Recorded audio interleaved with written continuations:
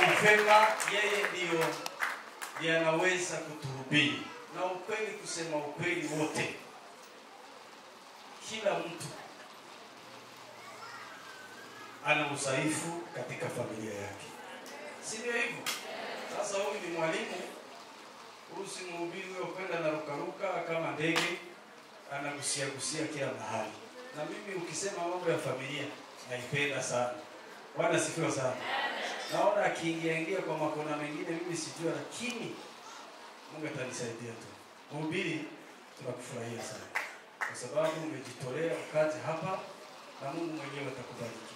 Sisi hatuwezi kukubariki na kitu chochote, lakini tunaomba Mungu ambaye anapeana baraka kubariki. Bwana sifiwe sana. Na abariki familia yake na mke wake, mama ambaye amemruhusu, na watoto wake. Ndio amesema hapa, kasema next time atakuja na mke wake. Next time mama akuje mkonaye hapa. Acha tushangilie sisi wote tukikaribisha na kupewa.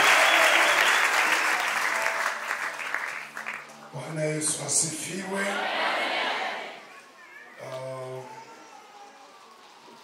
Pastor amesema, Bishop amesema tutahubiri mpaka basi. Lakini uzuri leo tumeanza mapema. Sasa hivi ni saa 10. Na maneno ya wanaume msiyasikie sana, kwa sababu hawaendi kupika. Na mkifika nyumbani wanawageuka na kusema sasa chakula bado mpaka muda huu. Wanasahau kwamba mlikuwa nao wote wapi? Kanisani. Kwa hiyo haya maneno yao achana nayo. Mimi nitabalansi muda wa mama mkapikia watoto. Saa 12 kasoro tunamaliza. Amen. Kwa sababu sasa ni saa 10 na dakika 17, kwa hiyo 11:30 hapo tutakuwa tumeenda vizuri. Si ndio mama? Si nyie ndio wenye mkutano? Hawa si wanadandia tu. Wenye mkutano ni nyie, na wao waandae wa kwao ambao tutahubiri mpaka saa 2. Piga makofi mengi na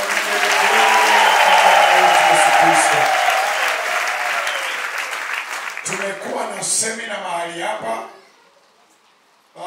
Asubuhi nimewashukuru sana wamama kwa sababu ya kuandaa semina ya familia ili tuzungumze mambo mengi yanayohusu familia zetu.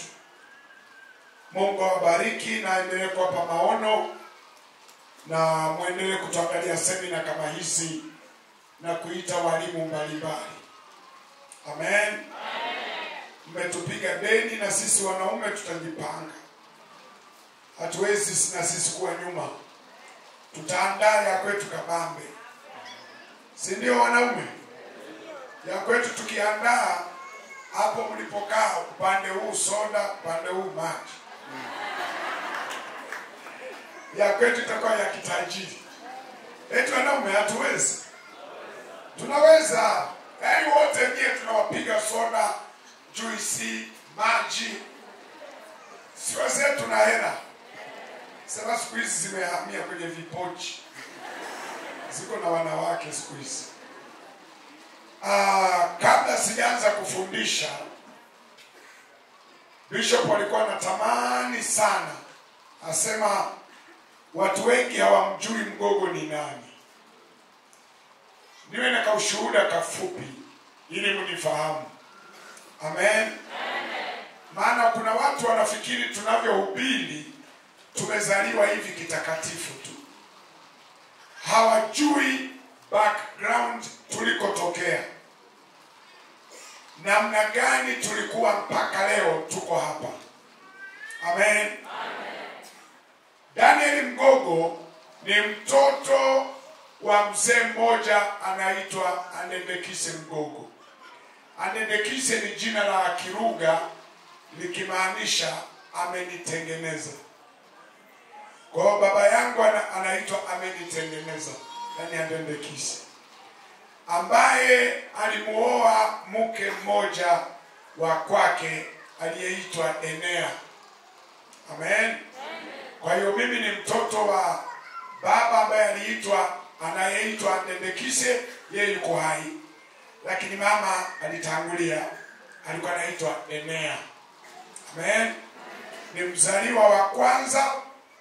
Kwa hiyo nimekulia kwenye familia ya Kikristo. Baba na mama walikuwa waimba kwaya.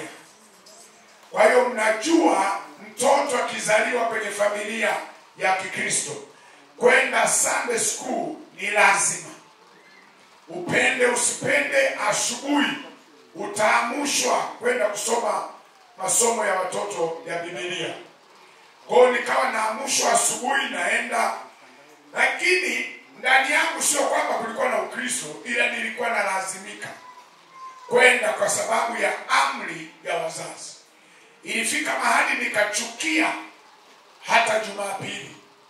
Kwa sababu yafikiria siku zingine hizo shule unawahi, alafu Jumapili ya kusema ulale usingizi wote wamekuamsha uwahi kanisani. Kwa hiyo nilikuwa naichukia Jumapili.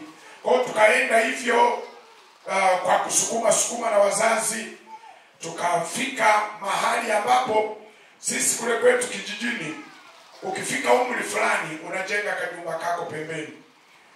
Huwezi kukaa kwa wazazi. Kwa hiyo nilipojenga tu kajumba kangu, nikasema hapa tayari nimeshajikomboa kutoka kwa mwisho asubuhi.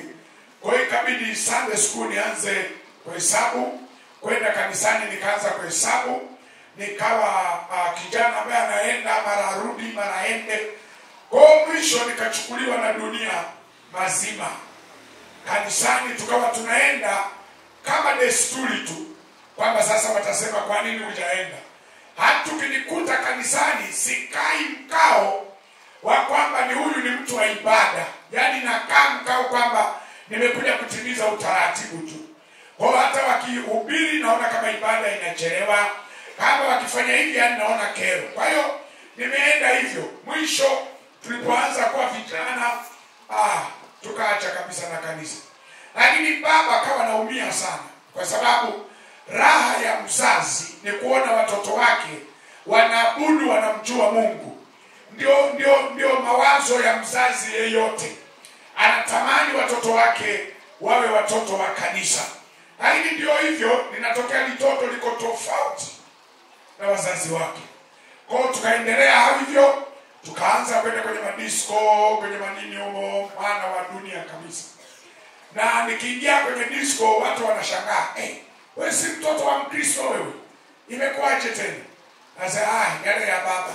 Si tuendelee tu kucheza hapa masemini. Kwa hiyo tukaenda hivyo. Siku moja ili niende shortcut kidogo. Baba yetu yeye alitangulia kuokoka. Aliokoka mwaka 80, akakata shauri, akampa Yesu maisha yake, akabadilika, kwa akaendelea kutushuhudia na sisi. Sisi tukamwambia hayo ni maisha unayachagua wewe. Kwa hiyo tukakaa kutoka mwaka 80. Mimi nimekuja kuokoka mwaka 86. Amen. Mwaka 80 ngapi? 86. Na wazee waliandaa mkutano kule nyumbani, mhubiri akaja, akahubiri, mahubiri yakatugusa sana. Lakini tulikuwa na kikosi cha watu 5 ambao tulikuwa wakati mwingine tunaenda kwenye mikutano tukaibe na nini, lakini malengo pia tunafuta na wasichana huko. Kwa hiyo injili ilipoanza mimi nikaona huyu jamaa anahubiri, mahubiri yanagusa kweli kweli. Lakini tumekubaliana na wenzangu kwamba siokoke mtu. Kwa hiyo tulikuwa tunakaa wote pamoja, akionekana mmoja kama anamuingia anambia wewe unataka kuokoka nini? Sasa hapana, wakuokoka nini? Kwa hiyo tukawa mkutano ukiisha tunapongezana kwamba tumepona. Jamaa anahubiri ukizubao unaweza ukaokoka hivi. Nasema hapana, tukomae. Kwa hiyo mnapeana 5 kaka, mnashukuru kwamba hamjaokoka. Sasa siku moja nikasema hiki kikao tulichokaa kwamba siokoke mtu, mwenyekiti wake alikuwa nani kama sio shetani. Nikasema itanifaa nini kuwa na marafiki duniani ambao mwisho wetu uwe wa kwenda jehanamu. Mimi moyoni nikasema naamua kuokoka. Baada ya mahubiri kunigusa, nikasema naamua kuokoka. Hawa wenzangu najua urafiki na mimi na wao ni mwisho leo. Kumbe na wao wananiombea. Wanasema kiokoka Dani tu na sisi tutaokoka. Yaani walikuwa wananiogopa. Amen. Unaniona nilikuwa na maneno mengi. Sasa geuza, kabla ya kuokoka nilikuacha.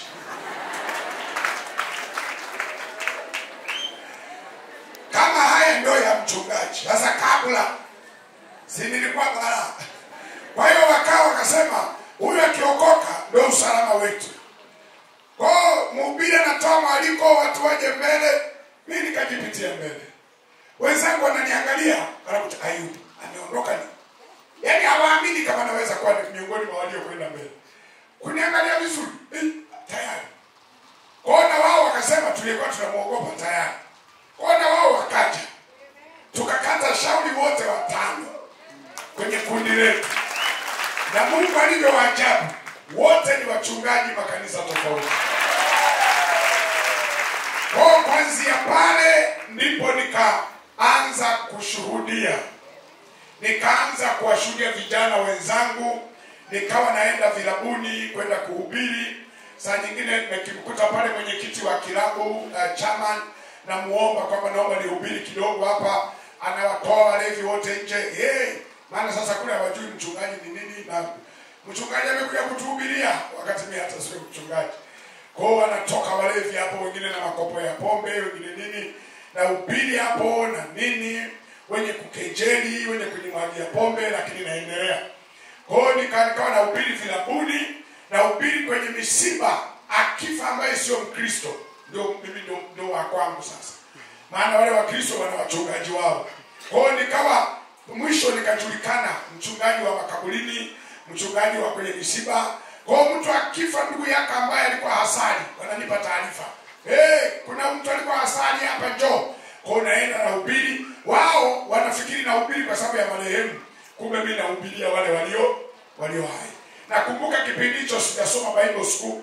Nikawa tunahubiri hivyo hivyo. Wakati mwingine unasoma kifungu kinaenda huku, mahubiri yanaenda kule.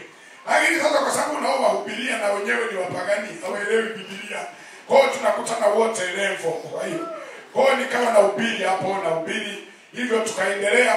Baadaye mtu mmoja alinikuta nahubiri akasema, huyu mtu ni kama kipawa kimo. Shida ni shule ya Biblia. Ndio inayomshinda, ndio maana nahubiri vifungu vinapishana. Akasema huyu utampeleka shule. Alikuwa mwalimu wa Bible. Siku moja akaniambia uje ututembelee pale kwenye Bible. Nikaenda. Akaniambia kuna watu wako huko ndani wanafanya interview. Ingia na wewe fanya. Nikasema yani mimi Roho Mtakatifu anatosha. Wakamwambia hapana, Roho Mtakatifu lazima uongeze na shule kidogo. Kwa hiyo wakanisukumia humo, nikafanya mtihani. Sijui kama nilifaulu, sielewi. Lakini akaniambia umefaulu. Unaruhusiwa kujiunga na chuo. Naamini alinibeba. Kwa hiyo nikasoma Bible, nikamaliza miaka ile 4, nikaendelea. Unajua elimu ni kama ulevi. Ukianza tu unatamani kuendelea. Kwa hiyo nikasoma cheti cha uchungaji, nikamaliza, nikaongeza diploma, nikamaliza, nikasoma degree ya kwanza, nikamaliza. Kwa hiyo baadaye wakati huo nasoma, bado nikawa naendelea kuhubiri. Amen. Nikaendelea kuhubiri vijijini huko na nini. Ndio mpaka leo niko hapa na hubiri. Amen. Kwa hiyo Mungu ametutoa mbali.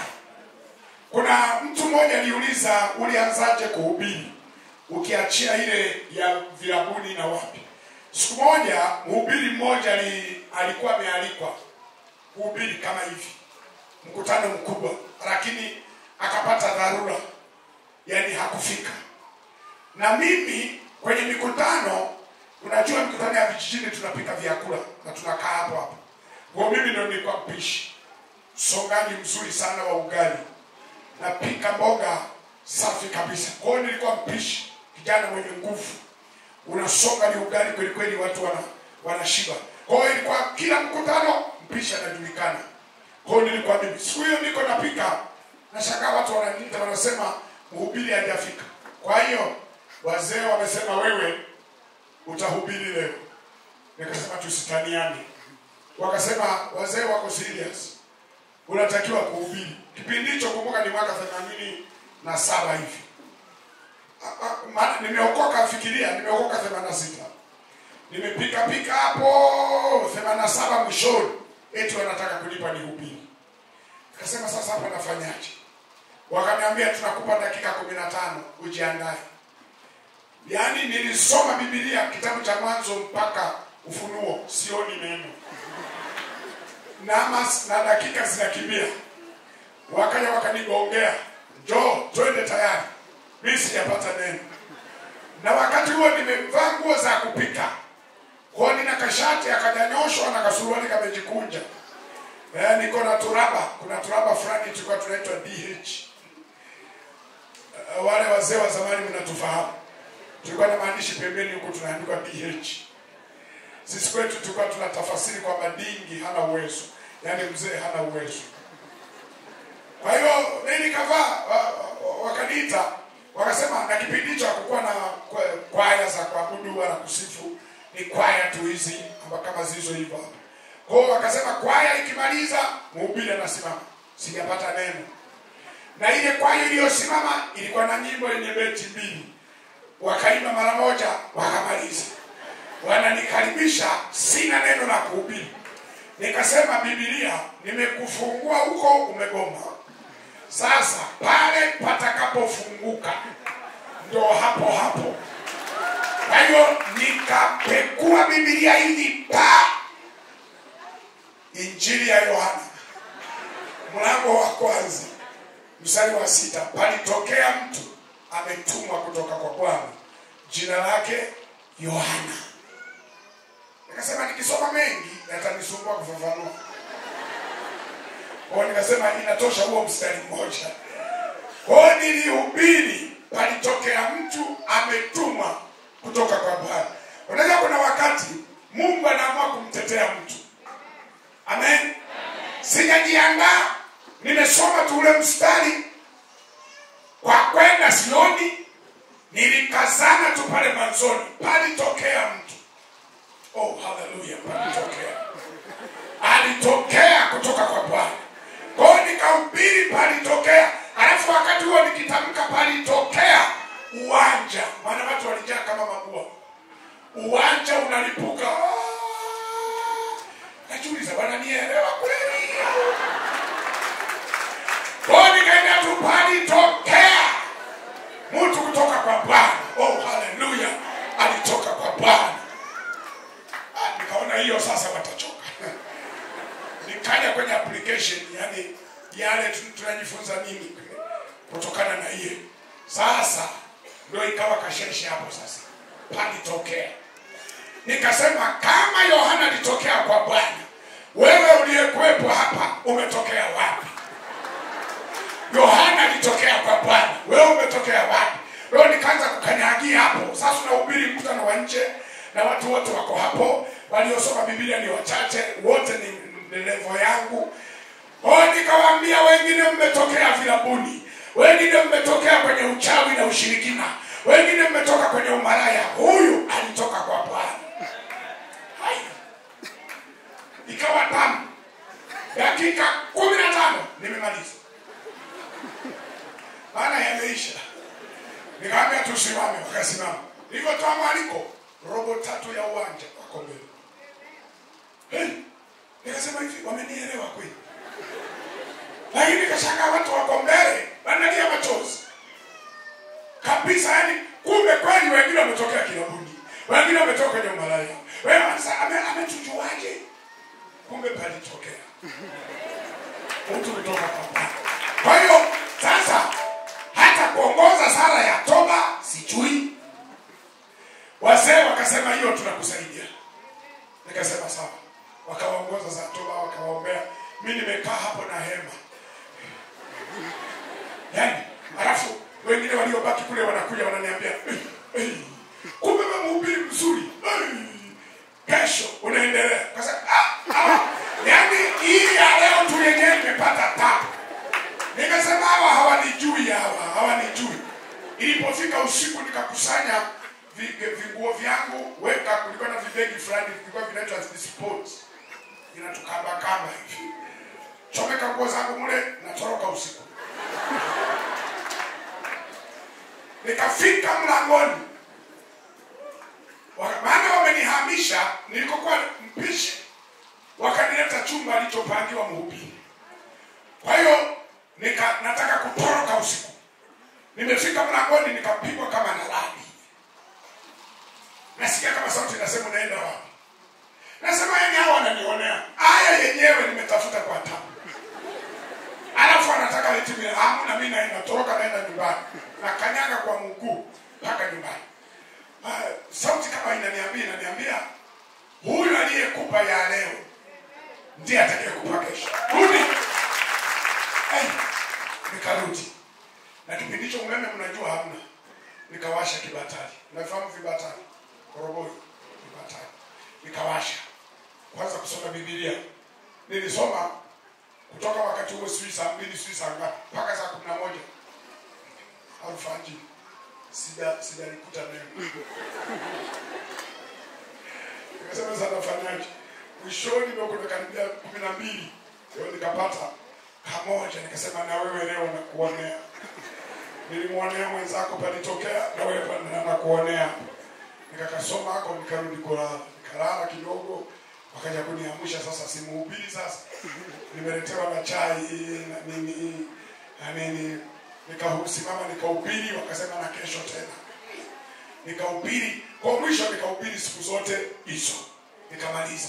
Ndio ukawa mwanzo wa kwanza kualikwa na kwenda kuhubiri huku na kule. Amen.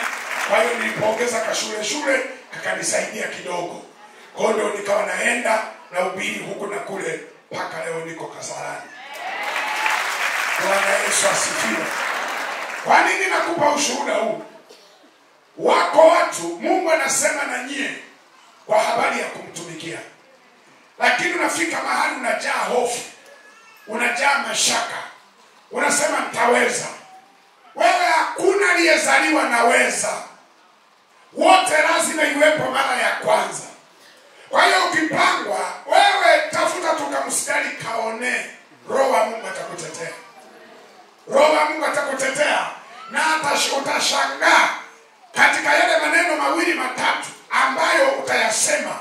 Mungu atayapa nguvu ya kuponya mioyo ya watu. Amen. Kwa hiyo huyo ndiye Mgogo mnayemfahamu leo. Na baadaye tukaendelea, nilipofika mwaka 89 ndio nikaoa. Nimeoa 89. Ulizo jirani yako ulikuwa wapi kipindi hicho? Amen. Kwa hiyo tupo tunaendelea, Mungu ametujalia watoto 5. Mmoja ndo ameoa, hapo ameenda. Hao wengine nao nawafanyia mahesabu waondoke. Mungu ametujalia tuna kabinti kamoja nako kamekuwa ni kaimbaji. Nataka kukapiga bei kakijaliwa kupata mtu. Katapiga bei. Aende kakajitegemee. Bwana Yesu asifiwe. Hao vijana na wenyewe waoe waende. Watuache na bebi wangu. Tukasubiri watukuu kama watatuletea sawa. Lakini watuache na bebi wangu. Hani wangu, usingizi wangu. Bwana Yesu asifiwe. Sasa watu wakikuuliza Mgogo si umemfahamu tayari? Si umemfahamu kidogo angalau? Kwa nimejibu jibu lako Bishop. Sasa tayari. Kwa vijana kama wanakata hiyo watairusha tofauti. Ushuhuda wa Mgogo itakuwa sawa. Sasa tuanze. Leo kwa kuwa tunamaliza nitamaliza vizuri tu, usiogope kwamba ataturushia mawe. Wewe unamaliza, lazima nijenge mahusiano na nyie ndio nipate kualikwa tena. Amen. Hebu fungua kitabu kile cha Yeremia niunganishe wakati tunaendelea. Nafanya summary ya kile tulichokuwa nacho. Yeremia mlango ule wa kwanza. Kwa Kikongo Yeremia ni Jeremia hiyo. Jeremiah hivyo. Yeremia mlango ule wa kwanza. Tusome na mstari wa 4 na wa 5 na wa 6 na wa 7 na wa 8. Amen. Na wa 9. Itakuwa mingi. Nitaisoma kwa haraka. Mstari wa 4 pale Yeremia mlango ule wa kwanza mstari wa 4 anasema, neno la Bwana likanijia kusema. 5, kabla sijakuumba katika tumbo nalifanyaje? Nalikujua. Kabla hujatoka tumboni nalikutakasa. Nimekuweka kuwa nabii wa mataifa. Ndipo niliposema, Bwana Mungu, tazama siwezi kusema maana mimi ni mtoto. Lakini Bwana akaniambia, usiseme mimi ni mtoto, maana utakwenda kwa kila mtu nitakaye kutuma kwake, nawe utasema kila neno nitakalokuamuru. Usiogope kwa sababu ya hao, maana mimi nipo pamoja nawe nikuokoe, asema Bwana. Ndipo Bwana akanyosha mkono wake akanigusa kinywa changu. Bwana akaniambia, tazama nimetia maneno yangu kinywani mwako.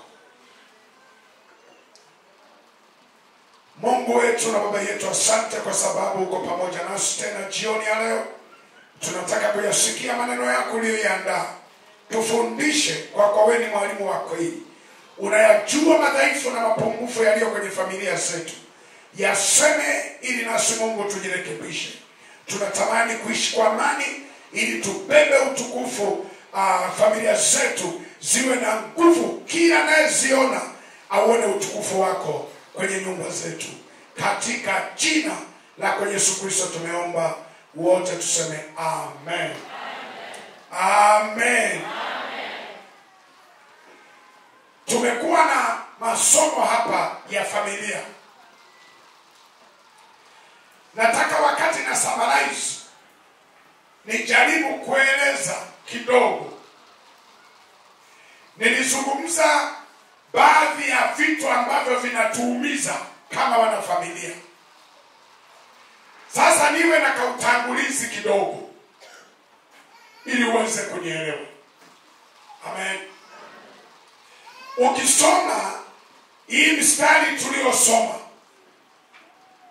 Mungu anamwambia Yeremia lugha ngumu kidogo. Anamwambia, kabla sijakuumba katika tumbo nalifanyaje? Nalikujua. Anasema kabla hujatoka tumboni nalikutakasa. Sijui kama unaielewa mstari hii. Kwa nini Mungu anasema alimjua Yeremia kabla ya kuumbwa? Ukisoma vizuri na kutulia, ndipo unapokuja kugundua kabla hatujakuwepo katika ulimwengu huu, maana yake tulikuwepo katika ulimwengu wa roho. Kwa sababu kama Mungu alimjua Yeremia, alimjulia wapi? Maana yake alimjua Yeremia kwenye ulimwengu wa roho. Maana yake Yeremia kabla hajatokea kwenye ulimwengu wa mwili, alikuwepo kwenye ulimwengu wa roho. Muulize jirani yako, una miaka mingapi? Akikutajia muulize ipi, ya ulimwengu wa roho au ya ulimwengu wa mwili?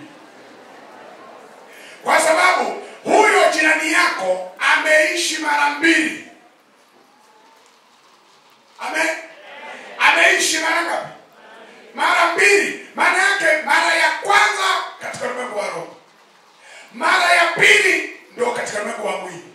Lakini katika ulimwengu, ukisoma hiyo Yeremia hiyo 2, Yeremia 2 mstari ule wa 21, Mstari wa 21 anasemaje? Yeremia 2:21. Maana mwanzoni anasema Mungu katika ulimwengu wa roho alitutakasa, tulikuwa safi.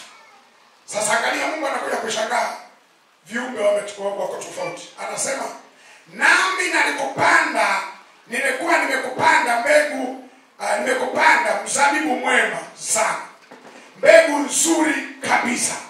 Anauliza, umegeukaje basi kuwa mche usiofaa wa mzabibu mwitu machoni pangu? Maana yake Mungu anakiri kwa kinywa cha Yeremia kwamba hapo mwanzo tulikuwa mbegu nzuri, lakini sijui nini kimetokea hapo. Watu wamegeuka. Yaani alikuwa anazungumza na wale wazee, mbona mmegeuka, mmekuwa mbegu ya mzabibu mwitu wakati mlikuwa mbegu njema kabisa? Unasema, mchungaji, unataka kutupeleka wapi? Napotaka kuwapeleka ni hapa. Sisi wote ambao tupo kwenye familia, amen, sisi wote ambao tupo kwenye nini? Kwenye familia.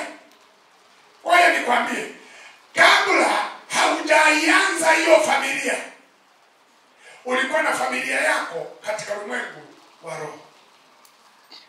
Amen. Labda tuseme ulimwengu wa roho, utakuwa nimekuchanganya zaidi.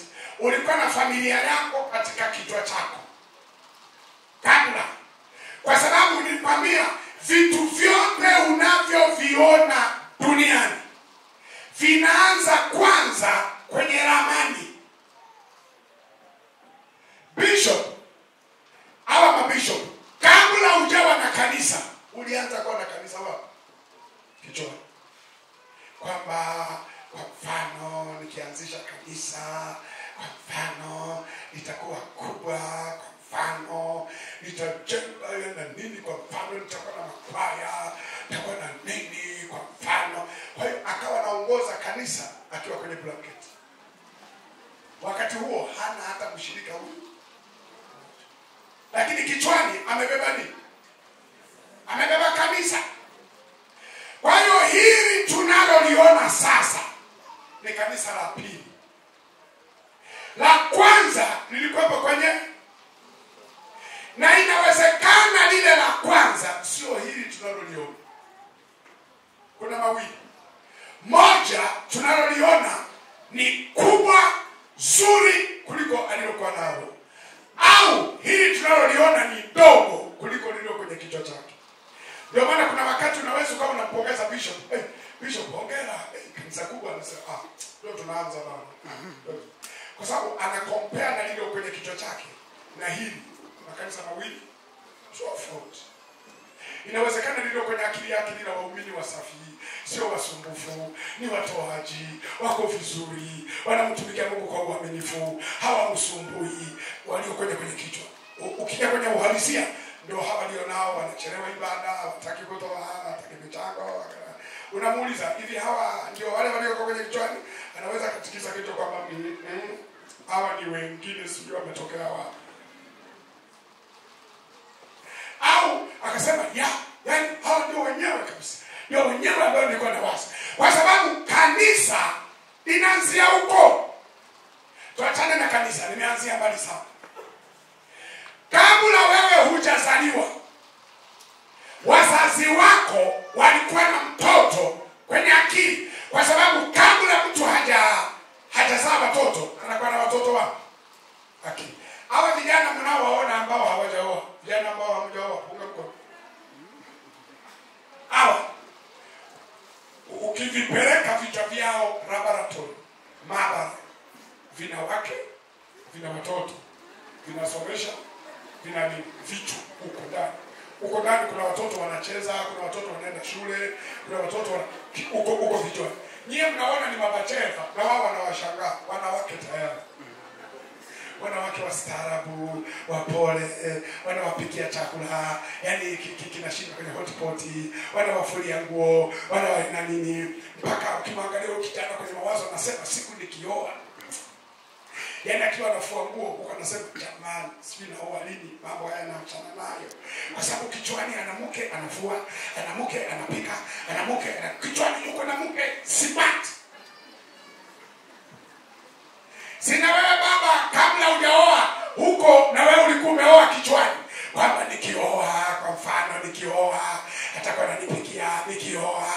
ananifulia, nikioa tunatoka wote out, nikioa. Yaani kwenye mawazo ulikuwa na kamuke sio kasumbufu, kanafanya kazi vizuri. Ndio maana mara ya kwanza ulipompata ukasema ya nafikiri ndio huyu, kama iko kwenye kichwani. Ndio maana walipoleta ng'ombe ukatoa, wakasema leta hela hizi ukatoa, wakasema leta nini ukatoa. Maana unasema kuna shida gani kutoa ng'ombe, kuleta mtu ambaye atapika kwa wakati, atafua, atanyosha, atafanya hiki, kuna haja gani? Ng'ombe nenda. Wanaume, yule aliyekuwepo kwenye kichwa chako ndio huyu uliye naye. Kuna wengine hapa mko na wake zenu, usitikize kichwa. Na kamera zimewalenga, nilipotaja tu wanaume wamepindisha kwenu. Usitikize kichwa, jikaushe, jifanye kama swali halikuhusu. Jifanye kama swali lisio na familia yako. Kausha. Ikiwezekana angalia kama keji. Kama swali halikuhusu, uwe unajibu tu kule moyoni. Wanaume, unaonaje? Huyo mama uliye naye ndiye aliyekwemo kwenye kichwa chako, au hata wewe unasema kwa kweli mchungaji, kama ningejua naoa huyu. Unajua kuna wakati muka atakusumbua, pako na mchukia na mchungaji aliyefunga ndoa. Unasema hakuwa na upako. Paka unachukia na ukumbi mliofanyia sherehe. Paka unachukia na ile keki. Yaani mama anakusumbua, unasema ningejua naoa kama mama kasumbufu kama haka, tusingekata keki, tungekata ugali. Unasema tungekata sima kabisa, huyu sio wa keki, nilisumbuka. Yaani unachukia mpaka suti uliovaa. Unasema ningejua na huyu, ningevaa magambuti na madanilot na manini, ningevaa yale manani yale ya wale wanavaa manini yale ya overall is manini. Alafu na magambuti, unafahamu magambuti? Yale maviatu tunavaa wakati wa mvua ya pambana na matatizo. Leo unasema ningejua na huwa matatizo haya, ningevaa magambuti, ningevaa overall, hakuna keki, tungekata ugali. Kuna wakati mwanamke anakusumbua, pako nakumbuka na ng'ombe zote ulizotoa. Unasema naikumbuka ile ng'ombe ya kijifu yenye mapembe. Nakumbuka ile kidume sikiwa hivi. Unakumbuka mpaka majina ya ng'ombe zako. Lakini ndio umechukua tayari. Wanaume, ndio nauliza wanaume wenzenu. Nasema huyo uliye naye ndio yule aliyekuwa kwenye mawazo yako, au unasema pastor nilibugi, nilichemuka, yaani nilibeba matatizo badala ya mke, nilibeba shida. Sio yule aliyekuwa kwenye akili yangu. Maana huyu aliyebeba, ukimwambia nasikia njaa, anasema na mimi mwenyewe nasikia njaa. Una mia hapo nikachukue viepe chips na mimi nile, maana mudi apigie jikoni sina. Ulikujaribu kumwambia nguo, anasema hata za kwangu ziko hapo. Sijui dobi anafanya shilingi ngapi. Wale wafuaji wa mitaani. Kile unachokiona yuko tofauti na yule aliyekuwa wapi? Kichwani. Yaani ulikuwa na kamuke safi kichwani, lakini alipokuja yuko tofauti na yule aliyekuwa kichwani. Ndio shida inaanziaga hapo. Ndio shida ambayo wakati mwingine wapagani wanaoa mke wa pili, usifikiri wanapenda. Anaona huyu amechemuka, anasema huwezi kuoa mwingine, labda nikabahatika. Anabeba kama mama kapili, ndio anashangaa ni majanga, ni shida kuliko aliyetangulia. Bora huyu chakula kilikuwa kinachelewa, huyu hata cha kuchelewa hakipo. Bora huyu alikuwa matatizo, huyu ndio yamezidi. Kwa anaona kufukuza tena shida, anamwambia nawe panga foleni, anaenda kutafuta mwingine. Ndio unakuta mzee kapanga wanawake 3, 4, 5. Sio kwamba alipenda. Aliyemfuruga ni yule wa kwanza. Hakuwa yule aliyekuwa wapi? Kwenye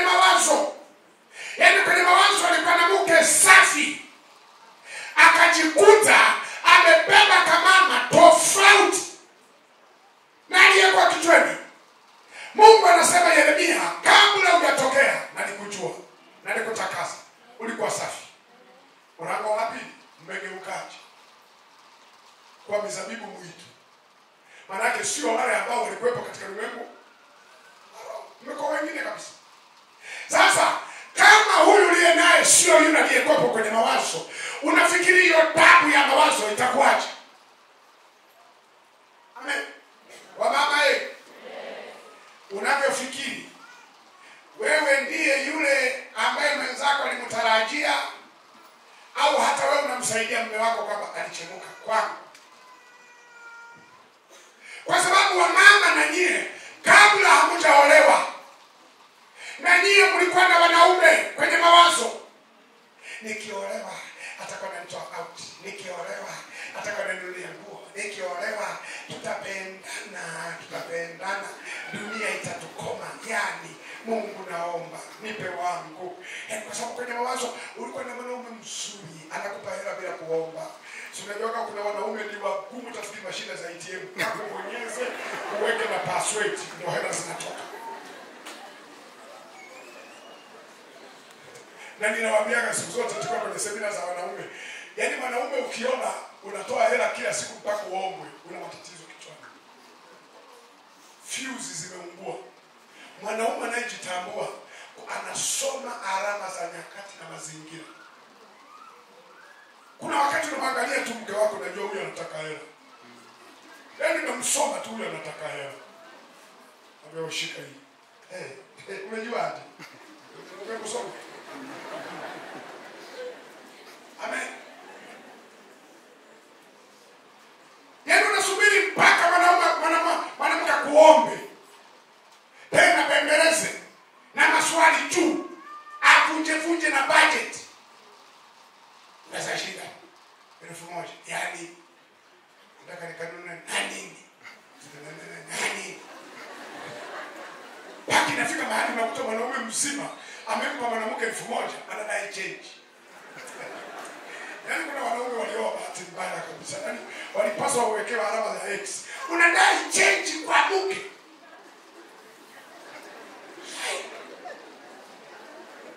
Mwanaume kabisa umempa 1,000 unadai change. Kwani akinunua mahitaji anakufa kwamba nipe mapema kabla hujafa. Au ndio maisha yanaendelea. Mwanamke ambaye matumizi yanaendelea unasema 500 yangu. Si umetumia 500? Nirudishi. Ili akuombe tena jioni. Wanaume hatuombagi change kwa mke. Yaani ukisha zipeleka zimeenda. Yaani zimbie na wimbo kwamba naenda. Unamsubiri mlangoni mke wako, unamsubiri mlangoni, nimekaa hapa nasubiri. Nini? Change.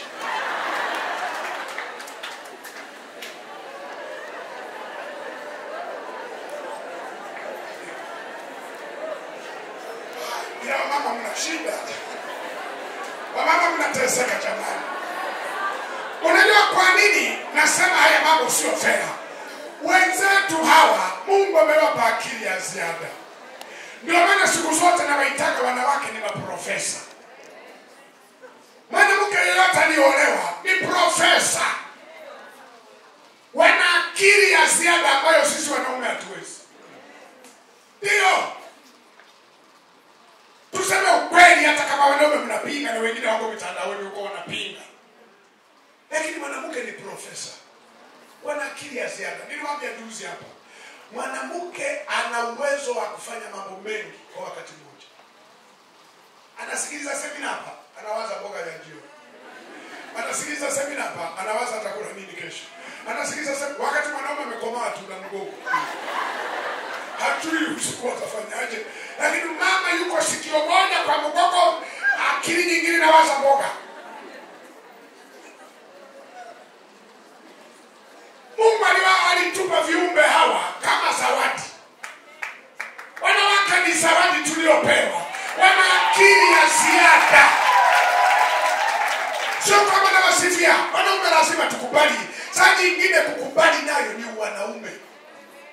Kukubali kwamba hapa huyu kanizidi ni wanaume nao. Sio bishi. Fikiria nilikuwa nawaambia wa mama hawa. Anaweza akafanya mambo matano kwa wakati mmoja. Anakaanga mboga huo ananionyesha mtoto. Hakosei kuweka kwenye pua, anaweka kwenye mdomo. Huku mboga haiungulii. Wakati huo anaongea na simu amebaki kwenye simu wakati huo anaangalia kipindi kwenye TV. Wakati huo anakusikiliza na wewe unatoa maagizo. Nini? Nataka chai. Ya rangi ya nini? Samani na nini? Niko naongea na mume wangu hapa nataka chai. Nyama.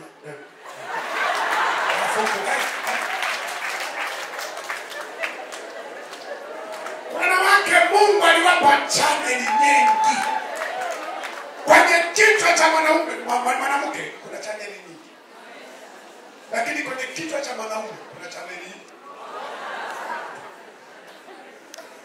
Mwanaume hawezi kufanya mambo mawili. Ndio maana akiangalia taarifa usimsomeshe. Lakini mama anaweza kama anaonyesha anakaanga mboga, anaongea mtu kwenye simu, anaongea kwa yake. Katoto kingine kanasema mama madaftari shuleni. Sasa tukununulia. Wewe unasemaje?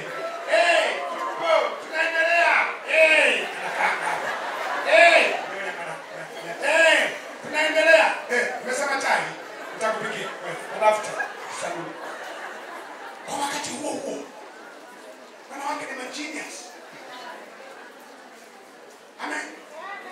Fikiria, mwanamke ndio kiumbe pekee kinaweza kufundisha mtoto kutoka zero kabisa mpaka akaongea. Na anaprai mwanamke kwa kichaa ili mtoto aongee. Katoto kako kwenye baby show kanaambiwa ratiba zote za baba yake. Mama anakaba taarifa zote. Baba yako ameenda church. Atarudi baadaye. Katoto kapo kwenye baby show. Anapewa taarifa zote. Anaongea nako utafikiri mtu mzima. Unaweza kugonga hodi. Hodi humu ukafikiri kuna watu. Unakuta unamkuta mama peke yake. Wewe unakuwa nani? Acha tu. Anaongea naye kabisa. Ulale, nikupikie uji. Anakaimbisha nyimbo. Wanaimba mpaka katoto kanaishi huku ni mwenzangu. Wanaimba nyimbo. Anakabeba mgongoni katoto kanaimba nyimbo. Miguu ya mama ndio miti. Miti ya muziki. Mama akisimama kanavuta nywele, endelea muziki. Anakaa kote makopo, kanadondosha, anaongea kwa usidondoshe. Anakoka mauani, anakuwa kichaka. Anakaribisha katoto sema baba. Katoto unarudi safari, unakuta baba. Anaongea peke yake wewe. Amesomeshwa na profesa. Profesa anamsomesha. Ndio. Ndio maana nimekwambia mwachie hela za kutosha. Kwa sababu akifika huko kuna vitu vingine ambavyo havipo kwenye budget. Vitajitokeza. Sasa mume wangu anapenda avocado, parachichi, atachukua. Napenda chungwa huyo, anachukua. Sasa mmempa pesa fix. Haya machungwa yanakuja. Hivi matunda mengine ndizi zinakuja aje? Ndio maana mwanamke ni kiumbe ambacho kina akili nyingi sana. Akiomba 1000, anaomba 500. Anajua 500 na wewe utaongezeka. Ukiona mwanamke anakuomba 1000, maana yake ni 2000. Anasema ujiongeze. Ndio maana kuna wakati unampa 1000, hashukuru. Anakuangalia. Baba, ndio kabisa hawezi kujiongeza. Anataka nitakuke 2000. Lazima ukadirie kidogo. Amen. Si ndio mama? Na wasikize. Hawa ni viumbe. Sasa mama, kabla hujaolewa, si ulikuwa na mwanaume kichwani? Kwamba atakuwa ananipa hela, atakuwa ananijali, atakuwa nini. Paka ndio maana nilikuwa natembea barabarani kwa mikogo. Unachekea tumboni. Maana una mume tajiri, una mume mzuri, una mume akusumbui. Mpaka wanaume wengine akija kukusemesha unamwangalia, unafananisha na yeye kichwani. Unaona huyu hafanani. Ondoa kiwingu hapa, ondoa shida matatizo hapa. Maana una mume safi kichwani asiyekupiga, hakutukani na nini, yuko vizuri, ukaolewa. Ndio maana wa mama mlikuwa na ujasiri wa kuacha wazazi wako. Unaambatana na mtu. Sababu mume ni mtu, sio kaka yako. Mtu kabisa, mlikutana kwenye matatu, mlikutana kanisani, mlikutana hai. Love you too. Ukawacha wazazi. Ulimwamini kwa sababu kafikiri ndio yule aliye kichwani. Mpaka wakati mwingine wanamtajia mali na wewe unasimama kumetetea, jamani, mbona mnapima sana? Msamehe. So, ulifikiria kabisa kwamba huyu mtu atakutunza. Umefika kwake sasa. Vipi? Ndio yule aliye kwa kichwani? Au unasema pastor, yaache tu. Na wengine wanasema yuko tena, sitaki kuonyesha dalili, lakini ukweli sio yule aliyekuwa kwenye kichwa changu. Mpaka unajuta. Unajua ndio maana wale walio ndani wanatafuta milango ya kutoka. Walio nje kama vijana hao wanatafuta ya kwingine. Leo hii kama Mungu angeshuka leo aseme kwamba ndoa zote nimetenganisha. Zote. Simulisema alichokuunganisha Mungu, wanadamu sikitenganisha. Nimekuja Mungu mwenyewe natenganisha ndoa zote. Mna uhuru kurudiana nyie mlioana au katafuta mwingine. Unafikiri wangapi watarudiana? Wewe sema tu kweli, wangapi watarudiana? Watakaorudiana ni wale wa miaka 55, 60 kuendelea. Kama mwenzangu umekuwa sikirepa na mimi sikirepa, tumalize mwendo. Lakini wale wote wa miaka 40 ni kushuka. Ni asilimia chache sana. Wengi huenda wakanyosha mikono kwamba asante Mungu, umeniokoa. Ulikuwa wapi kwanza? Umechelewa. Nimeteseka. Nimeishi kwenye huyu Boko Haram, huyu amenitesa. Alishababu huyu nimekaa naye. Ulikuwa wapi Yesu? Nimeteseka. Kuna watu wamekimbia wakasahau na nguo na nini. Nilisema hapo wakati naanza, kuna watu wanateseka kwenye familia, lakini hawana wa kumwambia. Anaumia kimya. Anateseka kimya. Amwambie nani? Mapenzi anayoyapata sio yale aliyoyatarajia. Amen. Na hawa watu wakishaoana, tulisema wanatarajia kupata mtoto. Maana yake wanajua Mungu atatupa mtoto. Sasa kabla ya katoto kutokea, wana katoto kichwani. Kina kama akili, kanaenda shule, katoto katulivu, katoto kagoru vipi. Alafu anakuja kutokea mtoto tofauti na yule aliye. Muulize jirani yako, wewe ndiye yule ambaye wazazi walitarajia? Wewe ndio tarajio la watoto na wazazi wako kweli? Au unasema wazazi wasingeweza kutarajia mtu kama mimi kwa tabia nilizonazo? Lakini wazazi walikula faida. Walijua utazaliwa ukiwa safi, unayewajali. Lakini leo wala uko Nairobi, unaponda maisha, umewacha wazazi Kongo, wanateseka, wanakaa kwenye tunyumba, tunawauliza wewe kazi ni kuue leo au kesho? Wewe uko hapa. Wanakupigia simu naendeleaje huko? Hata huko maisha magumu. Wakumbuki kabisa. Una habari. Kuna wengine ndugu zenu wako Kongo kule. Wangapi ambao wana ndugu kule Kongo, wazazi wa ndugu? Karibia wote. Muulize yule jirani yako, mara ya mwisho kwenda nini? Kwenda kuwaona. Akisema hilo ni ngumu. Muulize mara ya mwisho kuwatumia pesa ni lini? Wengine mmewa broko na namba zao, wengine mpati hata mawasiliano huko hapa. Ndio maana kuna wakati mnakula nyama mnahalisha. Kwa nini mnahalisha? Rana.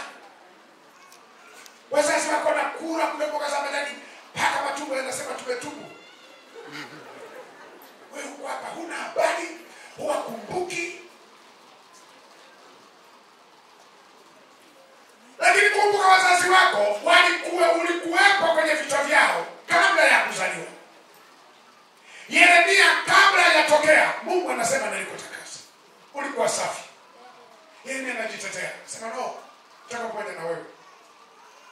nitakuwezesha. Usiogope.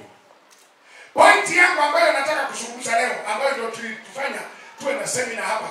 Yaani natamani haya mafundisho uliyojifunza hapa ya kurudishe uwe yule ambaye wenzako alikutarajia.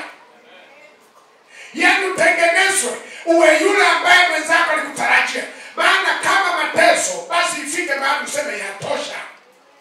Kama maneno ya kejeli na matusi, kuanzia leo punguza hicho kinywa. Mungu akiweke kara moto. Maana kuna watu mnatukana wenzenu kwenye familia, unatukana mke wako, tena wakati mwingine mbele ya watoto. Huna aibu.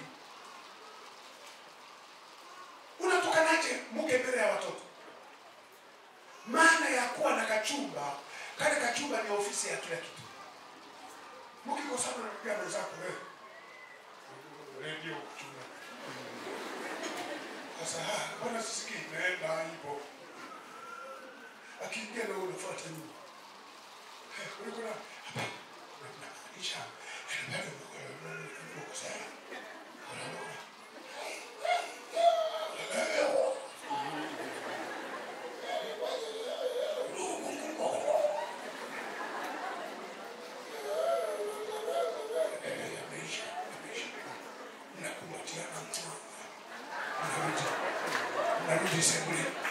Alafu watoto wanasema baba na mama hawagombanagi, hawakosanagi. Hawakosanagi. Asije mnabwatukiana kabisa hapo mbele. Bwatukiana mbele ya watoto wewe ng'ombe kabisa wewe. Paka vitoto kule vinacheka. Mama ng'ombe.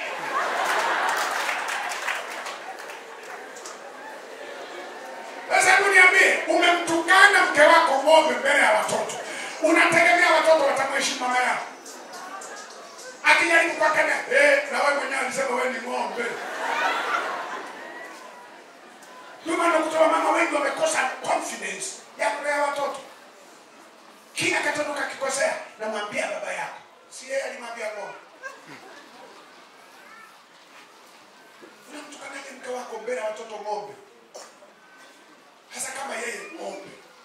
Na Biblia inasema nitakupa mke wa kufanana naye. Alafu unamwita ng'ombe. Sasa je, takuja kwa ng'ombe nina? Si wewe ng'ombe dume ukatafuta ng'ombe jike. Ndio maana nawaambia wa mama, matusi mengine ni ya familia. Yaani mtu akikutukana ng'ombe usichukie. Sema kumbe umenikumbusha. Nimekumbusha nini? Kama ng'ombe ziko mbili hapa. Kwa unawaambia tuweke kibao, maana kuna watu hawajawahi kuziona ng'ombe zenye miguu miwili. Tuwaambie ukitaka kuona ng'ombe zenye miguu miwili katisha hapo. Amen. Unamtukana mwanza. Ndio maana katika watu wenye akili, Ayubu alikuwa miongoni mwao. Ayubu wa Biblia, mke wake alifanya jambo la kipumbavu kabisa. Kabisa la kijinga kabisa. Lakini angalia Ayubu anavyoongea.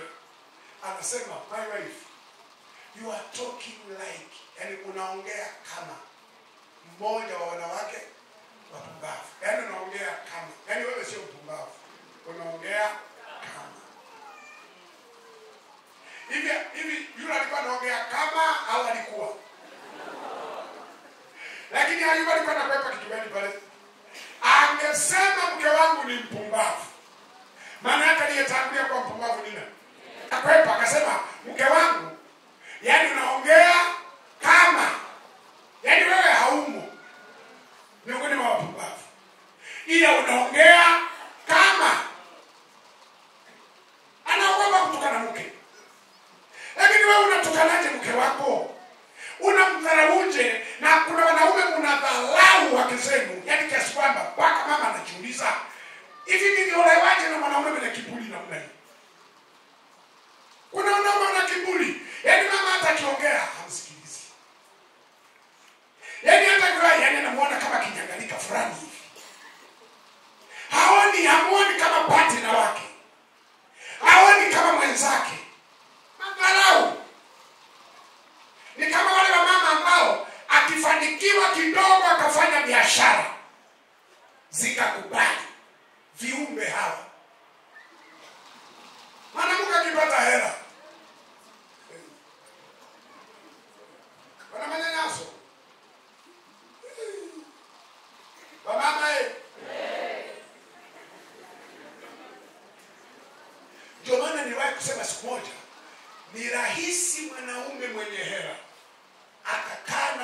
asiye na hela maisha yao yote hautasikia popote.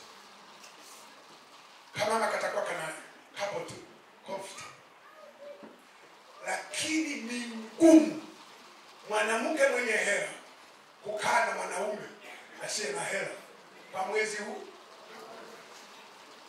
Mwanaume taisoma namba. Viumbe hao. Vinginevyo ukubali kwa houseboy. Yaani hawana kuachia mboga, unapika, unachamba maharage, unachamba nini, unafua, anakufungia bafuni huko na maguo. Fua, sitakata. Utakata. Wananyanyaswa hao. Wakipata hela, ndio maana nawaambia wanaume tafuta hela upewe heshima. Tafuta hela wanaume. Nikisema hivi watu wanasema mchungaji, fundisha tu watu wapendane, fundisha watu waheshimiane. Wewe heshima inapaa kushika. Heshima haielewi hewani. Ndio maana mimi sikubaliani na wale wanaosema heshima kitu cha bure. Cha bure. Dunia hii kaume yako. Hii dunia lazima ukomae. Kijana mmoja kaniambia, unajua mchungaji, mke wangu ananizarau, mke wangu aniheshimu. Nikamuuliza unafanya kazi gani? Saa hizi nipo tu. Kasa kwa hiyo yeye ndo ananunua unga. Sukari, anakulisha. Alafu nataka kuheshimu. Nikasema sahau. Hakuna mtu anaheshimu maiti. Sasa mchungaji, sasa ndio maana wanakuita mzee wa mawe. Nikasema yaani wewe ukae, mke ndo anapambana, anakuletea chakula, analipa renti, anafanya kila kitu. Wewe uko tu hapo na mbezi na msurali yako. Alafu nataka na heshima juu. Hii dunia hii. Ndio maana mimi nawaambia uhalisia wa maisha. Sitaki nikuaminishe vitu ambavyo havipo. Hebu nikujengee imani. Kuna vitu ni uhalisia wa maisha. Huna hela, heshima nyamaza. Ndio maana niwaambia kama huna hela usisumbue watu. Kaa kwa kutulia. Heshima inapambaniwa. Tafuta hela. Zungusha viatu, piga polish viatu vya watu, funga nguo za watu, ufanye upate hela, ikupe heshima. Wewe unataka kazi za kuzungusha viti. Mimi nichome mahindi. Siwezi. Mimi niuze ndizi. Siwezi. Mimi nifanye unataka na wewe kazi za heshima. Kwa hiyo Mungu unataka biashara kubwa kwa mtaji wa nani? Anza kwanza na huo mdogo, panda pole pole. Utafika huko juu. Kijana mmoja aliniambia mchungaji, mimi sina kazi. Nikasema huna kazi? Ni kwa ajili. Sasa asante baba. Nikasema hai na kwa ajili. Asante. Nikasema kuanzia leo nimfanya kazi wako. Asante. Nikasema hai, bosi wako nisikilize. Kachukua ubao. Andika dobi wa kufua na kunyosha. Yuko hapo. Nikasema andika bosi wako na kuagiza. Akaandika dobi, unafahamu dobi? Wale wanaofua nguo. Wanafua malipo. Andika mfuaji wa nguo yuko hapa, shilingi, yani kwa pesa ya Kenya shilingi 100 au 150 kufua nguo moja. Haya, akaandika. Nikasema waandika kwenye nyumba yako hapo ukuta nje. Waandika. Mama mmoja pale akasema, kumbe unafua? Jamani, nguo mimi iko mingi nyumbani. Nakushukuru. Akaleta miguu. Akaenda kutangazia wengine, jamani kuna mtu anafua hapo. Alifua siku ile kutoka asubuhi mpaka jioni. Akapata kama shilingi 1000 ya Kenya. Akasema mchungaji, nimepata ilikuwa kama 1500 ya Kenya. Akasema nimepata 1500. Nikamwambia niletee. Akasema nifanyeje? Nikasema leta. Akasema nilete kwa sababu gani? Nikasema yaani umekuwa mwajiri kaibu. Nani mfanya kazi kaibu. Nikasema mimi ndio bosi wako. Mimi ndio ninayefua ya kutumia wewe. Akasema mchungaji, yaani mimi nitafuta ubao, niandike mimi, nipokee nguo nifue kwa maji na sabuni. Hela nikuletee wewe. Nikasema kilichofanya hapo ni akili yangu. Leta hela. Akasema haleti mtu. Sireti. Kwa tukaishia tukacheka, akakata simu. Akaendelea kufua, mimi ananyosha, anafua. Ndani ya miezi michache akanunua mashine ya kufua. Ndani ya miezi michache akaongeza ya pili. Ndani ya miezi michache akaongeza ya tatu. Ndani ya miezi michache akafungua kijiwe kingine cha kufua. Ndani ya miezi akafungua kingine kwenye kamchi kingine. Ndani ya miezi nakutana naye anashusha kioo. Fiu. Amuuliza, vipi? Asa basi. Mimi. Anasema hii gari yangu. Wewe si ndio ulikuwa unasema hamna kazi? Akasema kumbe sio kama nilikuwa sina kazi, nilikuwa sina akili. Kumbe kazi zilikuwa. Akasema yaani saa hizi sifui, sifanye nini? Nimeajiri watu. Amekuwa manager. Anatembelea anakagua, hiyo haijatakata, rudia. Hiyo nyosha, hiyo mwagia maji kidogo, nyosha, inyoke. Baada ya muda amejipatia ulemavu wa kujitakia. Unafahamu ulemavu wa kujitakia? Kitabu. Amepinda bila utaratibu. Lakini ndio huyu ambaye alikuwa anasema hana kazi. Kwa nini anadharau? Kwamba mimi nifue nguo za watu. Bora nifeja. Utakufa. Unaanza kwanza chini. Jishushe. Kwenda kutafuta hela, jitoe ufahamu. Fanya baada ya wewe hela kupatikana, unahama. Unahamia sehemu nyingine. Zikipatikana unahamia sehemu nyingine. Zikipatikana unahama. Unaenda level kwa level. Tafuta hela, wanaume mlioko hapa. Bila hela utanyanyasika. Mimi nakumbuka hata kijijini wasio na hela kwenye misiba ndio wanapazua kuni. Wenye hela kishika soka, wewe utajikata. Anatafuta sie na hela, fresh paswa. Wasio na hela wa mama ndio wanachota maji bomba. Mwenye hela ukisema unachukua, tutaangusha ndoa yetu. Basi mpe huyo asiye na hela. Hii dunia ukitaka heshima pambana. Tumeelewana? Fanya nini? Pambana. Kwa hiyo nilikuwa kwenye point, mwanaume ukikaa bila pesa, alafu uko na hawa viumbe wanaitwa wanawake. Utaiona dunia tu. Wanaenda kunyanyasa hawa. Kila ndio maana wanawake sometimes akifanya jambo anatangazia watu wote. Akilipa renti anamtangazia kanisa zima. Jamani, renti za Nairobi. Ndio nimetoka kulipa. Wanaume hawa nao tulionao ni shida. Ndio nimelipa renti. Akilipa kidogo ka school fees, jamani. Yaani maisha haya ndio nimetoka kulipa school fees. Sasa mama ukilipa school fees ya watoto wako kuna shida gani? Mtoto wako si alikati kwani mwako? Kwanza ngoja niongee kidogo kwa ukati. Dunia inasema mtoto wa baba. Lakini ngoja mimi niongee kibiology. Mwenye uhakika na mtoto ni mama. Sisi mnatuambia baba huyu ni wako. Kweli. Lakini mama haambiwi kuhusu mtoto wake. Unaweza kumwambia mama kwamba tupime vipimo vya DNA kama ni wako. Wakati amekaa miezi mingapi? 9 amenyonya maziwa yana. Hivi nyie huwa mnaambiwa kwamba ni mtoto wako kuhusu mtoto wako? Sisi mpaka niambie. Ndio maana nilisema juzi, unaweza ukanivuruga mwanaume nikavurugika. Ukiamka tu asubuhi na kusema, baba nani? Nakushukuru. Nini? Kwa sababu ya kulea. Kulea ni hawa watoto ambao wengine sio wako. Katika watoto hapa, wako ni 3 au wengine wana baba wengine. Na mama kinuna inakuwa kwa sababu mimi sio nimebeba mimba.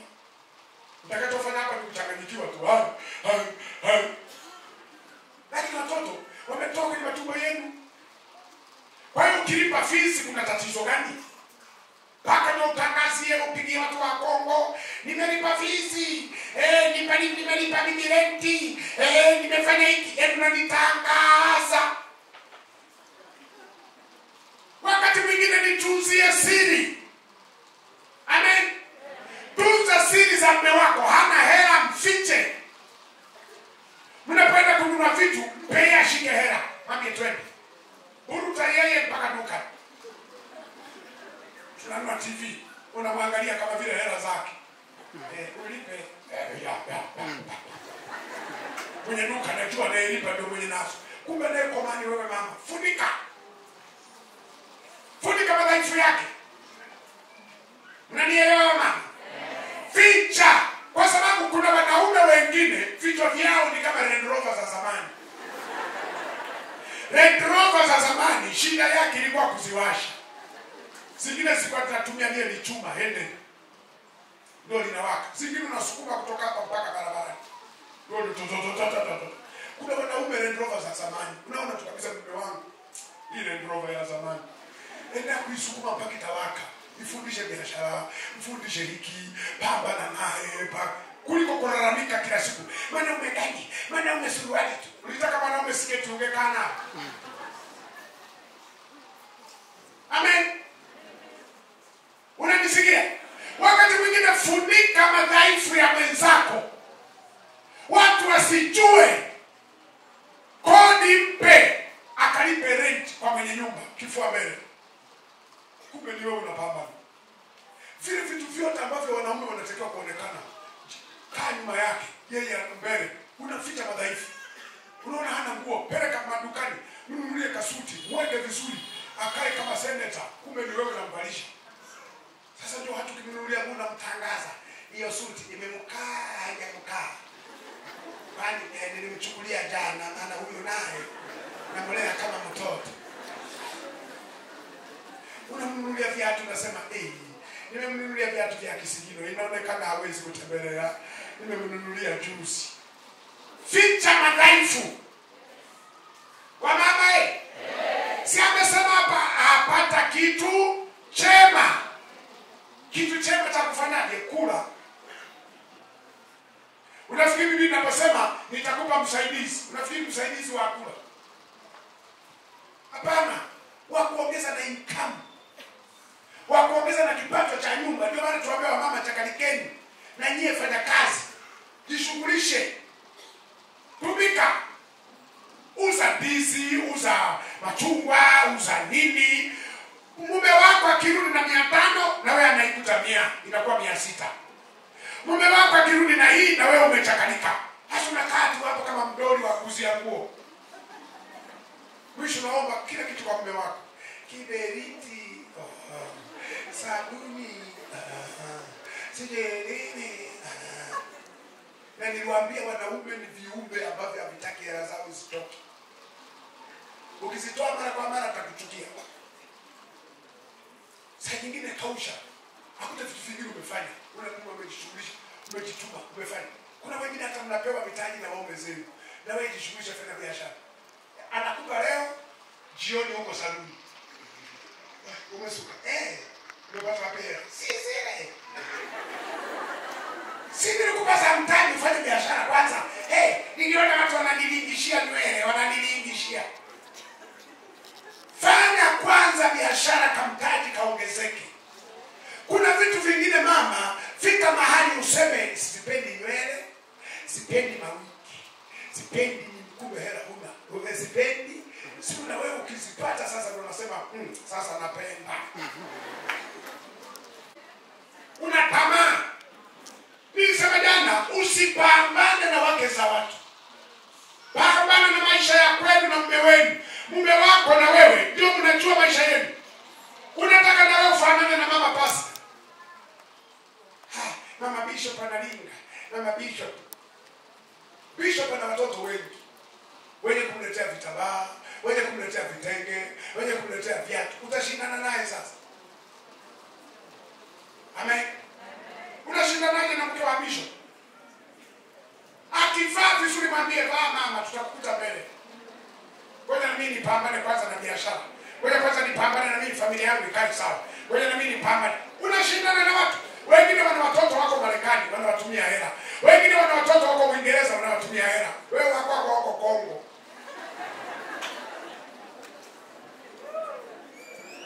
Na wewe ndio wanakuona huko Marekani, NAIROBI. Unashindana na watu. Pambana kwanza na maisha yako yajenge.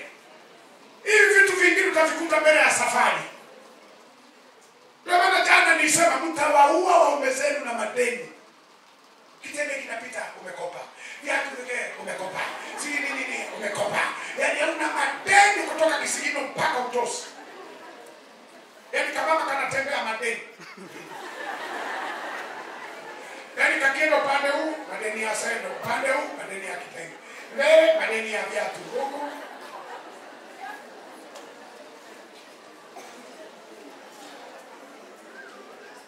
Huyo mwanaume atakulipia mangapi sasa? Anamaliza haya madeni mengine. Mnatakiwa kununua ploti. Mnatakiwa msomeshe watoto. Mnatakiwa muweke investment na nyinyi mfungue kiduka mahali. Mnatakiwa sasa tamaa hiyo mpaka lini? Najua mume wako hawezi kukuambia, mimi ngoja nikupe life. Wewe ni shida. Namchukia Mgogo. Sasa tukimchukia nafanyaje? Kesho naondoka. Amen. Uko wanaume hivi naosema hapa. Kuna wanaume wanakanyagia na maombi. Hapo mchungaji. Sema mke wangu ananitesa. Hata hivi tunadaiwa ya vitenge. Muulize jirani yako kusema ukweli, kudaiwi wewe. Tena wengine watu liokopa wako hapa hivi na ubiri wanakuangalia.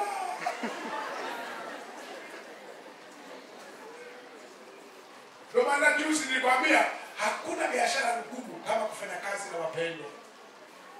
Wapendwa wakopaji wazuri alafu wagumu kulipa.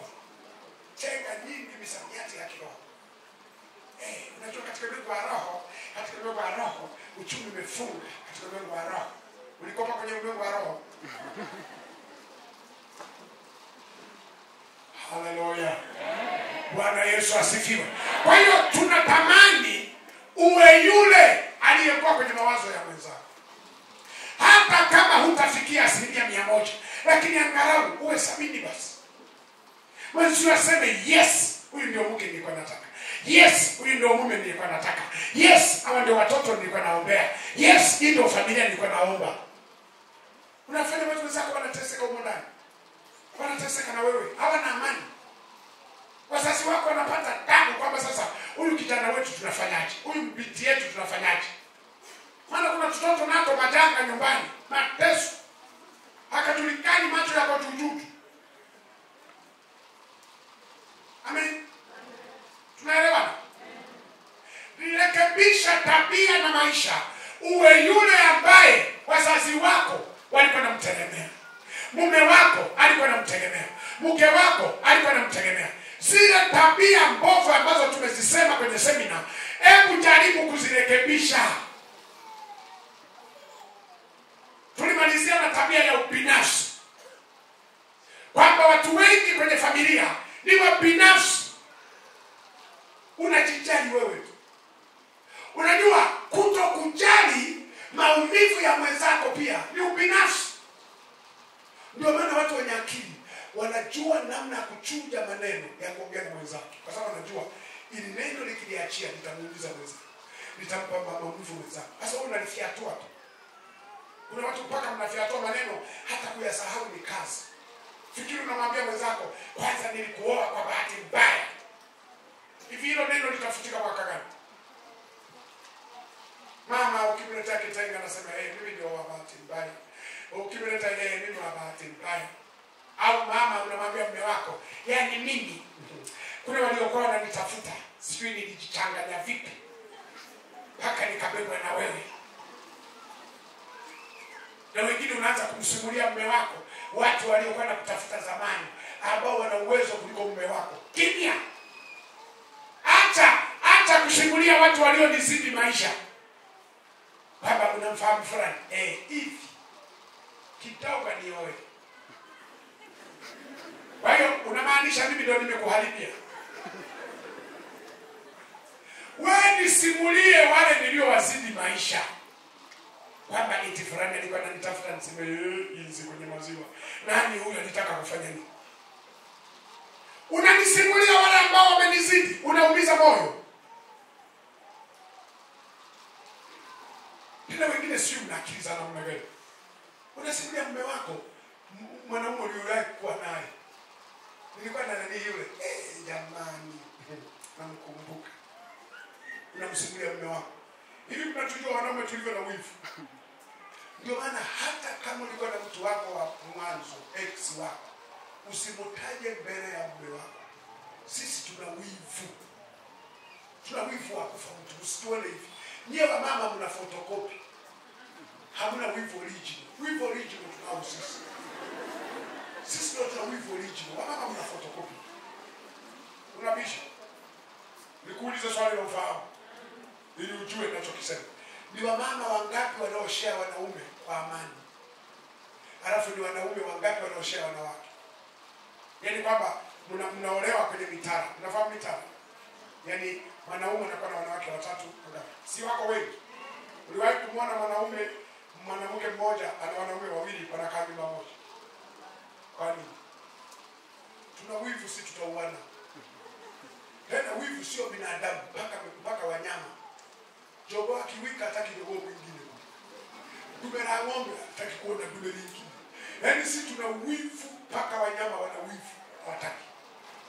Tuna wivu mno. Ndio maana usisimulie wanaume ambao uliwahi kupita nao. Yule wa Kongo. Tulikuwa tunatoka Lubumbashi. Tunaenda kutembea Kivu. Tukitoka Kivu tunaenda Goma. Yalikuwa maisha. Unanisimulia? Wakati hata uwezo tu wa kupeleka Mombasa siwezi. Alafu unasimulia mlivyokuwa mnazunguka. Kwani unapenda kuniumiza? Kausha kama vile wewe ndio ulikuwa Bikira Maria. Ulikuwa hujawahi kutembea na mtu yeyote. Kausha. Hata kama nikukuta na mtoto, iwe kama vile ni malaika Gabrieli. Alitoa unabii alafu akatokea. Usisimulie. Wanaume tuna wivu. Wanaume. Unajisikiaje mke wako anasimulia wanaume wengi?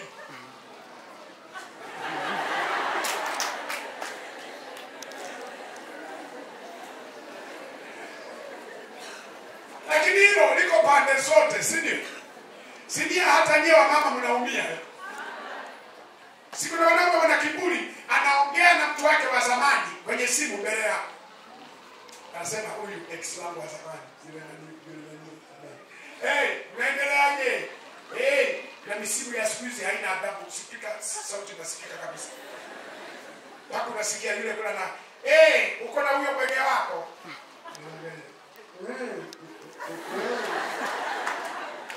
Huyo mke wako amesikia. Nipege.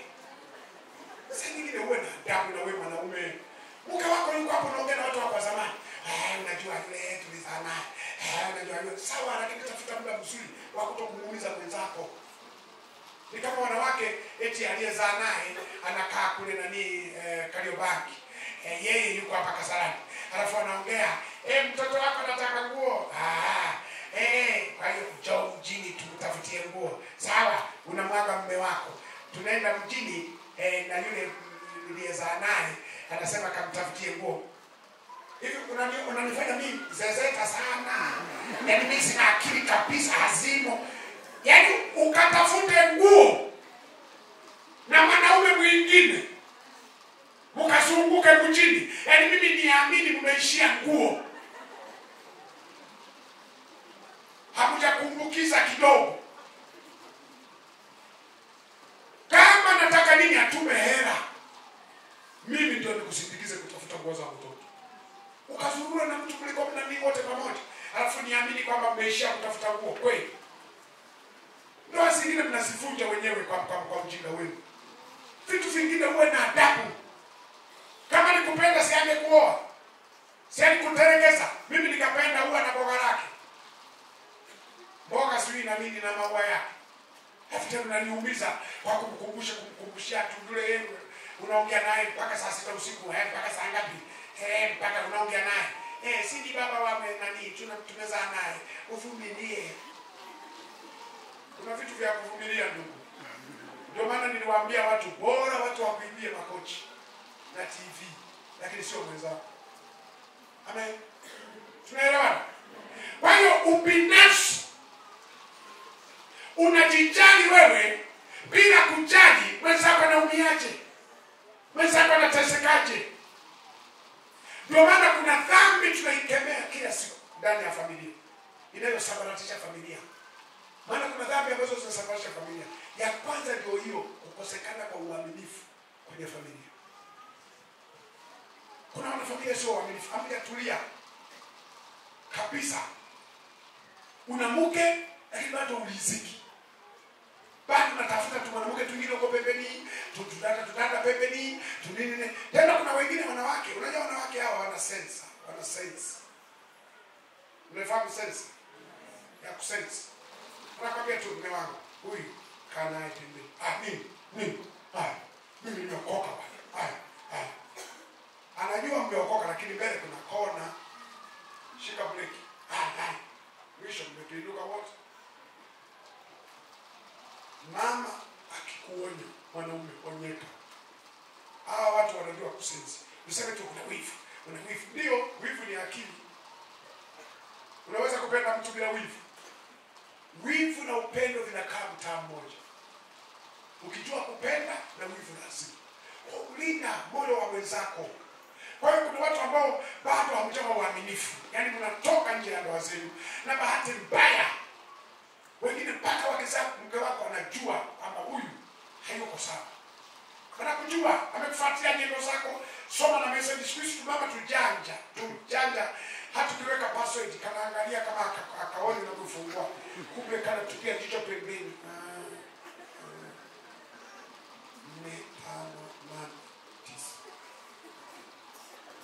Ukienda bafuni kanafanya practical. Utawa kama asante Yesu. Amekimbia kwenda kwa kwenye message. Moja pamoja kwenye WhatsApp. Moja pamoja kana kagua. Mama anafanya ukaguzi. Lakini niwaambia mama, ukagua na kwenyewe kuna wakati kutakuletea matatizo. Niliwaambia wenzenu nilipokuwa na mafundisho utawala pokeeni mkajana. Nikasema password zingine imewekwa kulinda moyo wako wewe. Yaani ile password kwamba usifungue ili tulee watoto. Usije ukafa kwa polio. Kwa hiyo wewe unasema mume wangu password yake ni ngumu. Ngumu inalinda moyo. Inalinda moyo wako. Kwa sababu unajua ukifunguka kuta madudu utakutoka pressure na maisha yataisha. Password zingine sio kwamba kawekea nani, ameuwekea moyo wako. Ulinde watoto sana. Nasikia baba. Ndio maana anasema hakikisha mume wako mambo ya kiroho hayapungui. Yaani unamsitiza kwenye maombi, unamsitiza kanisani, unamsitiza wewe wa kiroho ili hofu ya Mungu iwe ndani yake. Kwa sababu mume wako bila wokovu ndani ndio kamili. Ulitaenda na. Amen. Unanisikia? Kwa hiyo hakuna kitu ambacho kinaumiza familia nyingi na kusambaratisha kama uaminifu ukipungua kwenye familia. Inauma. Unajua kuna kitu kinauma kama ukisikia mwenzio sio mwaminifu. Inauma. Maumivu makali. Ndio maana niliwaambia nyewe mnaonyemelea waume za watu mkome kwanza leo katika jina la Yesu. Kwa sababu mnaleta maumivu yasiyotibika kwenye familia za watu. Tulia mwanaume, tunza mke wako. Usifikirie mke wako ni mbaya, anakosa matunzo. Nawaambia siku zote hakuna mwanamke mbaya duniani. Mwanamke ni pochi yako inafanyaje? Hawa wanawake hawanaga sura hao. Sura zao zinatengenezwa. Siku hizi kuna tujumba huko tunaitwa saluni. Mpe pesa ya maana, atatoka hapo Mchina, Mjerumani, Mwingereza, Faransa.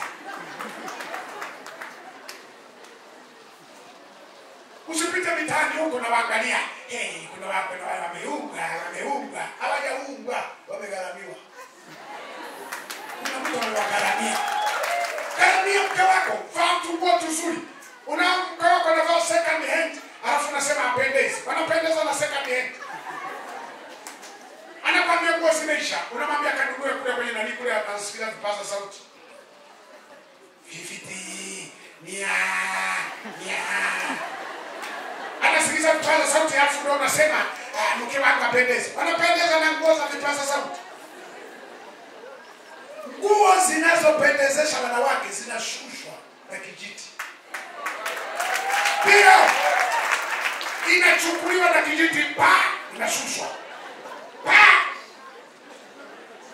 Nguo inanunuliwa kwa kuinama na kuchagua.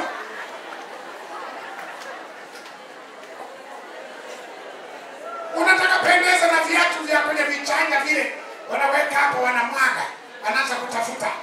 Nimekikuta kimoja. Nimekikuta kimoja. Nasema mama, ngoja tukusaidie kingine, tukusaidie kingine. Viatu vinatakiwa viwe vimeoana kwenye box. Ananunua viatu viko kwenye ndoa, kwenye box. Anavitenganisha mguu wa kushoto na wa kulia. Vimetoka kwenye box. Kiatu kinatafuta kwenye kichanja kama kimoja hiki. Kingine.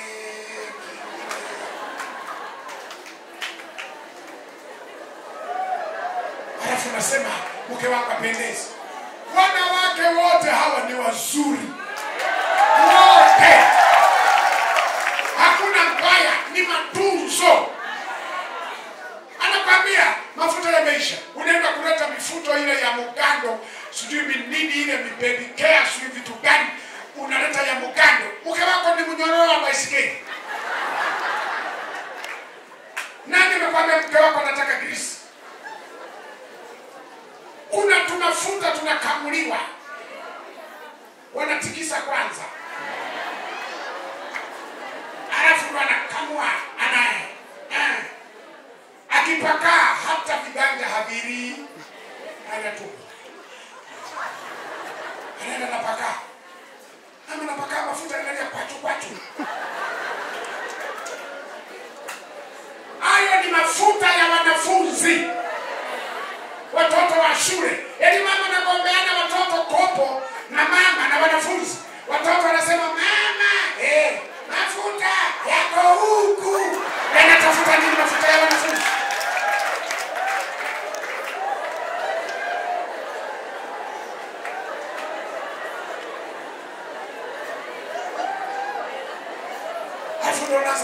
Mke wangu hatakati. Mganga hatakati. Wanatakata na hiyo mafuta na wewe hiyo. Petu mafuta tu amana. Akipaka. Hata kama hataki kukalikiti mbele zake. Lakini apaka yetu na meremeta kubaya. Kuna watu kuna misimamo mikali.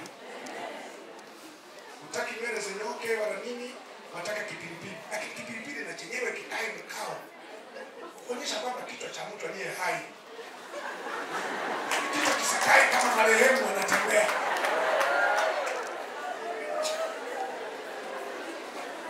Hiyo sipingani na imani yako ya kutokuvaa mawigi, sikunyosha, sikusuka.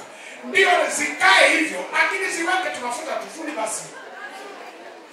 Watu wanajiuliza ni paka melala kichwa cha mtu. Hapana, weka vizuri kama. Wakati mafuta tuzuri, tafuta kama perfume. Weza watu kwa kupatia watu wewe na kungangania. Nimekukumbuka bwana Musa.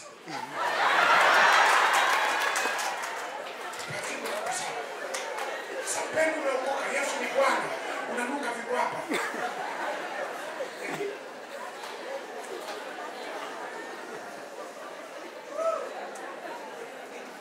Hebu mwangalie jirani yako.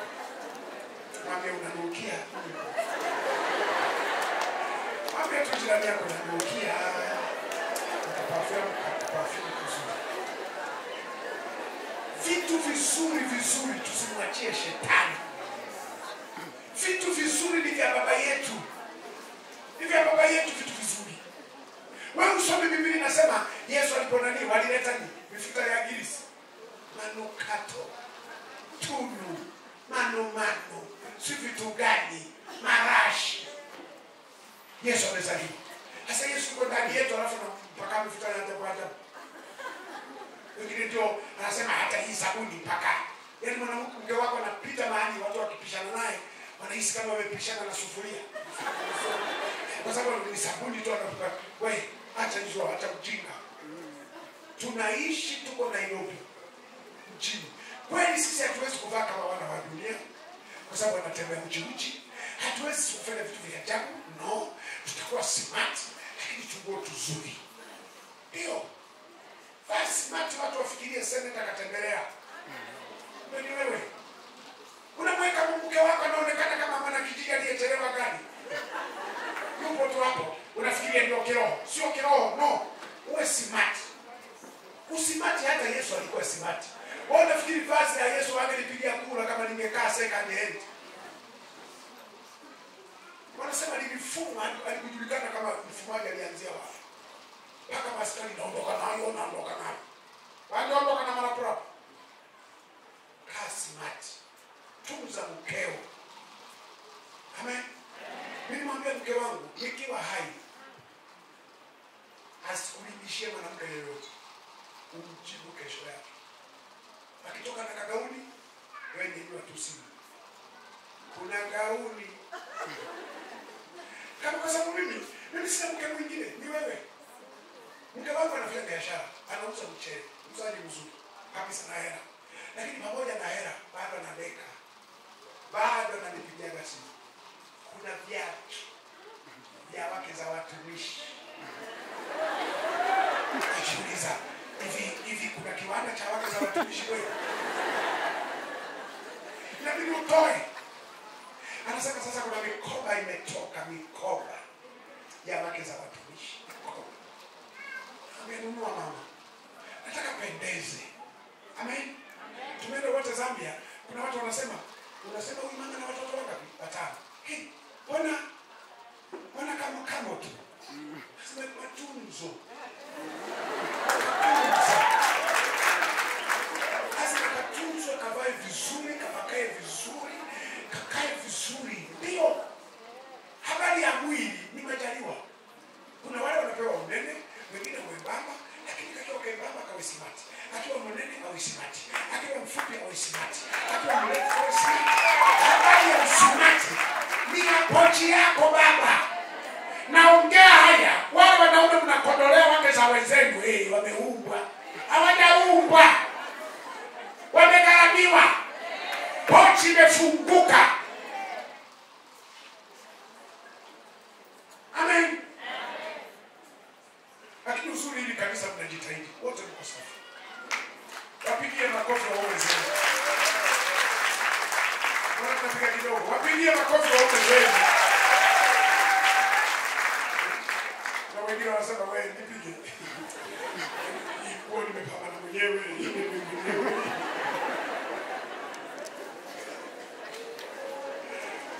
Wanaume usijiage aibu. Usiache mke wako anapambana. Usijiage. Unajua kuna wakati mwingine bora unyamaze kuliko kumsifia mkeo wakati huna gharama juu yake. Hiyo nguo imekutoa. Ile viatu imekutoa. Una gharama shilingi ngapi hapo? Wewe unafanya kazi ya kumalizia zipu tu. Fungi. Ni nzuri vyeo. Vyeo wakati hata hujagharamia hata mashono. Amen. Sasa mchungaji, tulisema atufundishe mambo ya kiroho. Hayo ni ya kiroho. Sasa ulifikiri nifundishe mambo ya familia, jinsi ya kukata nyanya, kukata vitunguu? Lazima tuongee kona zote. Si bishop amesema? Bishop ananiambia piga kona, ndio nakata hizo kona zote. Zote nakata. Natamani, nilisema jana, natamani usiona familia zetu ziko na furaha. Zina amani. Ndio maana nawaambia siku zote tunapoombea familia yenu ifanikiwe, hayo mafanikio yawe yenu wote. Sio na familia inafanikiwa alafu na faidi moja. Baba anavaa suti za 50,000, suti za 40,000, suti za 20,000. Mke 50.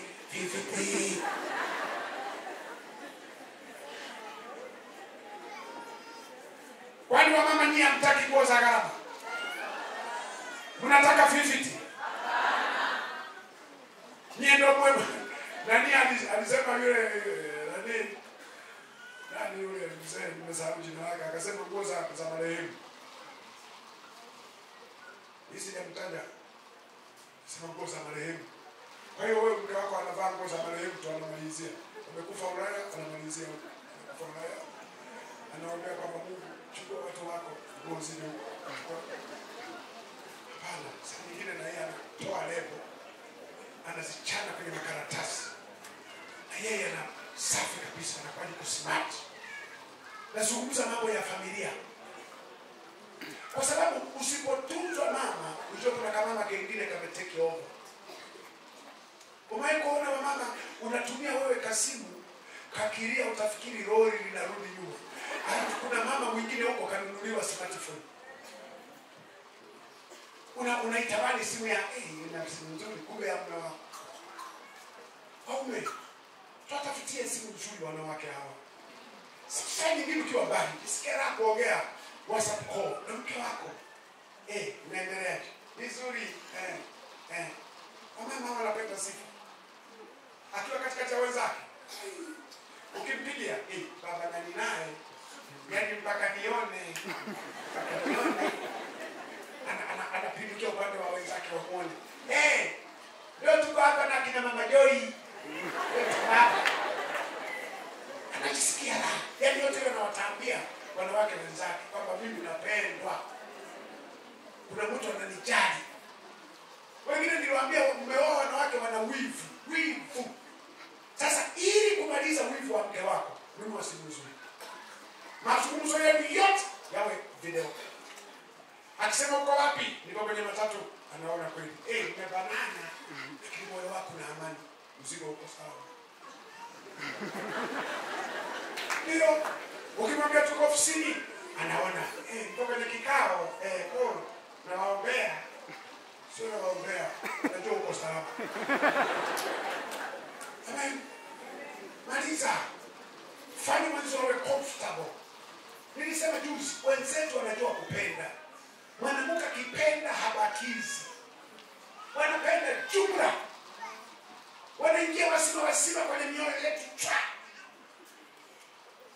Mpaka mwanamke ameanza kutomoka. Kuna vitu amekutana navyo huko kwenye moyo. Wanawake wanajua kupenda.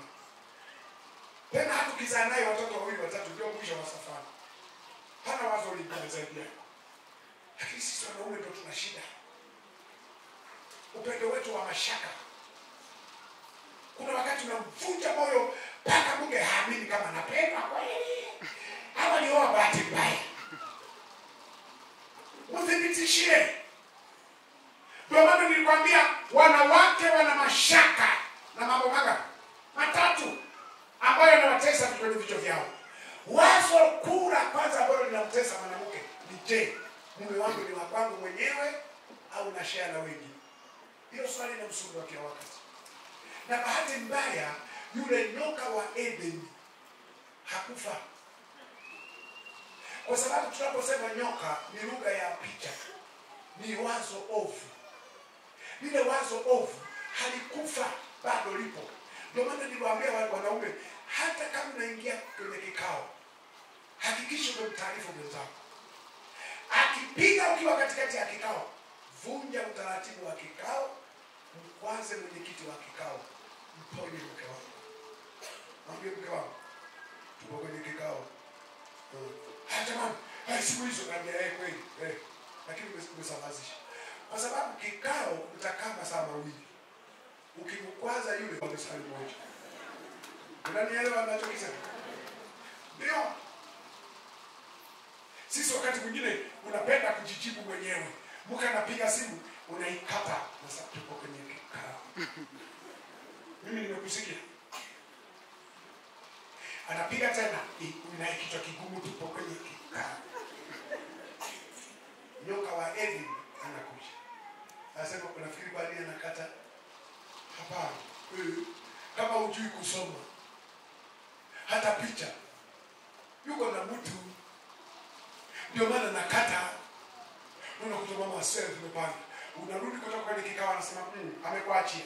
Nani? Si uliyekuwa naye? Wapi? Sio haka tunapiga simu na kata uliko na huko. Kikao. Lakini kuna mengine unayosababisha. Amen. Yaani mtaarifu wa mama wanajua kupenda. Na wana wasiwasi kwamba mume wangu ni wa kwangu mwenyewe. Muondolee. Ndio maana nisema wakati mwingine muondolee wasiwasi mke wako. Saa nyingine si kesho Jumatatu, mwachie simu yako mke wako. Toa password, mwambie kaa nayo, jibu message, pokea simu, kaa nayo, mimi nimechoka. Utakuwa busy na kazi. Mwachie. Mama kikaa na hiyo simu mpaka usiku. anakusamehe dhambi zote. Anajua hakuna mwizi. Ile wazo liko mwenyewe anajipa 100% kwamba mwizi ningemuona. Amen. Wanaume, unaweza kumwacha?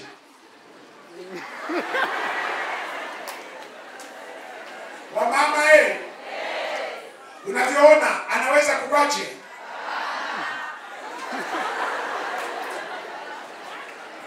Hawawezi. Wanaume huko wamekataa. Sasa si wengine waume zenu wako hapa? Kesho au kesho kutamwambie timiza lile la mgogo nikae nayo. Atakwambia hii siku nafanyia mahesabu, hii siku nawasiliana na wateja, hii siku. Ndio maana siku moja nikasema wamama, saa nyingine mnatoa sebuleni mnapika wenyewe. Ni basi tu. Una uwezo wa kulazimisha mke wako, mume wako mkapika wote. Nenda kwenye switch ya umeme fiatua. Sema, umeme umekata. Alafu simu yangu haina betri, ni azime yako. Atakwambia, sasa utapikaje umeshika simu na kushikia? Mungu analinda simu yake sikabuli. Wasiwasi wa mwanamke wa kwanza ndio huo. Je, mume wangu ni wa kwako au kuna wengine? Wasiwasi wa pili wa mwanamke nilikwambia kinachomsumbua mwanamke siku zote ni je, mume wangu tutaishi mpaka kufa? Hata niacha njiani? Ndio mashaka makubwa walionayo. Wasiwasi wa tatu, unajua wanawake wote wanaamini wanaume tutatangulia kufa. Wamama unaamini nani atatangulia? Mkiwa hapa mnasema anajua Mungu mapenzi yake, lakini moyoni unasema wewe naanzaje mimi? Yaani wanaamini kabisa atakayetangulia kufa nini? Wanaume. Ndio maana mazungumzo yote ya mwanamke mkiwa nyumbani ni hofu ya maisha ya baadaye. Wewe ukifa utasikia kwa mfano, ukifa kwa mfano sijui tutaishije yani. Hatuna nyumba, hatuna nini.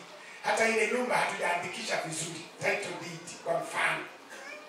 Wanaamini sisi tutatangulia kufa. Ndio maana mwanamke ukilala ukikoroma, anakwambia anaishi kama kufa hivi. Yaani wanaishi kama wanaishi na marehemu watarajiwa.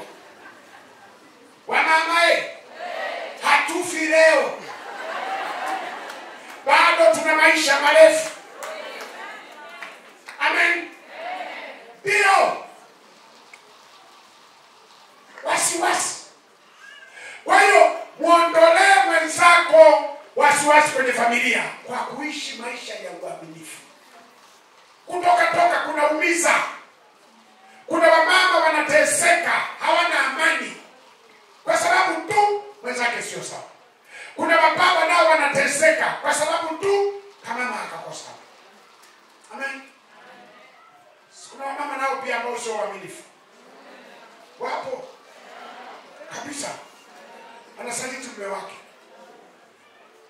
Kisa, mume wangu haendani na mimi. Haendani. Wewe wakati anakuoa ulikuwa wapi? Ndio maana niwaambia wanaume, msitupe picha za wake zenu za zamani. Huo unamkumbusha. Maana sasa hizi umempiga hera, umempiga saluni, umempiga amekula menona, anaanza kukudharau alikotokea. Ukumbushe picha za zamani, mwambie huyu ni wewe, unajikumbuka? Wakati unasuka matuta, ndio wewe hapa. Wakati unavaa kanda mbili moja, marapa ya rangi hii, mengine ya rangi hii. Leo hii mambo yamekaa sawa, wanaanza kukudharau. Amen. Tumeelewana? Kwa hiyo ndio tunamaliza hivi. Ndio wewe tumeshakimbia. Ndio niko nasema ubinafsi ukitawala unakufanya ule moyo wa kujali mwenzako haupo tena. Unaumiza moyo wake, hujali. Unatupa maneno ambayo ni mikuki, hujali. Unaumiza na nafsi yake, hujali, kwa sababu unajijali wewe. Yaani wewe ndio hutaki kuumizwa, lakini unaumiza wengine. Ubinafsi. Lakini ukijali mwenzako ambaye mko wote kwenye familia, utamfanya mwenzako aenjoy uwepo wako. Jali nafsi ya mwenzako kuliko kuiumiza mara kwa mara. Kuna wamama mioyo yao, wababa mioyo yao ingekuwa inachoma kama na misumari, saizi ingekuwa kama neti ya kuzuia. Ilivyo na matobotobo. Imetobolewa, imeumizwa, imechakazwa. Na unajua kabisa sisi ni wapendwa, tumeokoka, hatuna kwa kwenda. Tutavumilia. Lakini atavumilia mpaka lini mwenzako? Wazazi wako watavumilia mpaka lini kijana? Nilisema kijana, lazima ufike mahali ufanyike fahari ya wazazi. Nilikuwa naongea na semina vijana mahali fulani. Nikasema kuna vijana ni mzigo mkubwa.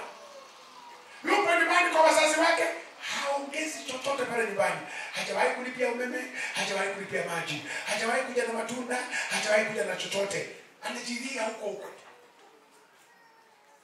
Vijana mko hapa. Mara ya mwisho kuleta mboga nyumbani lini? Nazungumza wale wanaokaa kwa wazazi wao. Wengine si kujipangisha. Unapambana na hali yako. Wewe ndio kupambana. Nasema wale wanaokula kwa wazazi wao. Una vishughuli, unashinda kuleta hata matikiti maji. Unashinda hata kuleta ndizi. Unashinda hata kuleta machungwa nyumbani, kuleta mboga. Wa surprise mwambie mama leo usitafute mboga, naleta. Umeme mwezi huu nalipa. Waone faida ya wewe kuwepo. Wengine mnakaa kwa ndugu, unakaa kwa mjomba, unakaa kwa shemeji, unakaa kwa shangazi. Onyesha kwamba na wewe ni kiumbe kilicho hai. Wewe unakula tu. Uchangi chochote. Ni vile mabishop wako. Lakini wasingekuwepo ningesema hivi. Sasa kwa kwa mpo sitasema. Lakini niseme yale ambayo sitasema. Anitaka nimesema. Sisemi. Nitaka kusema hivi wasingekuwepo. Kwamba kama kijana uko pale nyumbani, unakaa kwa mjomba, si unakaa kwa ndugu, ukongo mwenzako, wanakolea, uleti matikiti, uleti sabuni, uleti sukari, uchangi mboga, usaidii kulipa umeme, upo tu nakula hapo. Wewe nikwambie, ni vile tu maaskofu hapo. Lakini usingekuwepo ningesema kama hao ndugu nao kaa kwao, wamefunga paka, na wewe ni paka wa pili. Kama wamefunga kamfungo kokote, na wewe ni kamfungo kingine. Kwa sababu paka hawezi kuchangia umeme, hawezi kununua maji, hawezi kuleta machungwa. Anasubiri kula, na wewe unasubiri kula tu. Jipe jina la paka wa pili. Sasa kwa sababu mama askofu hapo, sitasema. Unaanzaje kusema ndugu za watu kwamba ni paka wa pili? Unaanzaje? Hiyo mimi sisemi hiyo. Nimesema. Sisemi. Sisi kanyima mwaliko mwaka kesho. Lakini jihoji, unaishije kwa mtu? Ulipi renti, ununui chochote, uko hapo. Uone hata aibu. Kukufukuza hawawezi. Lakini moja mimi nikupe niwasemee mioyo yao. Wewe ni kikwazo.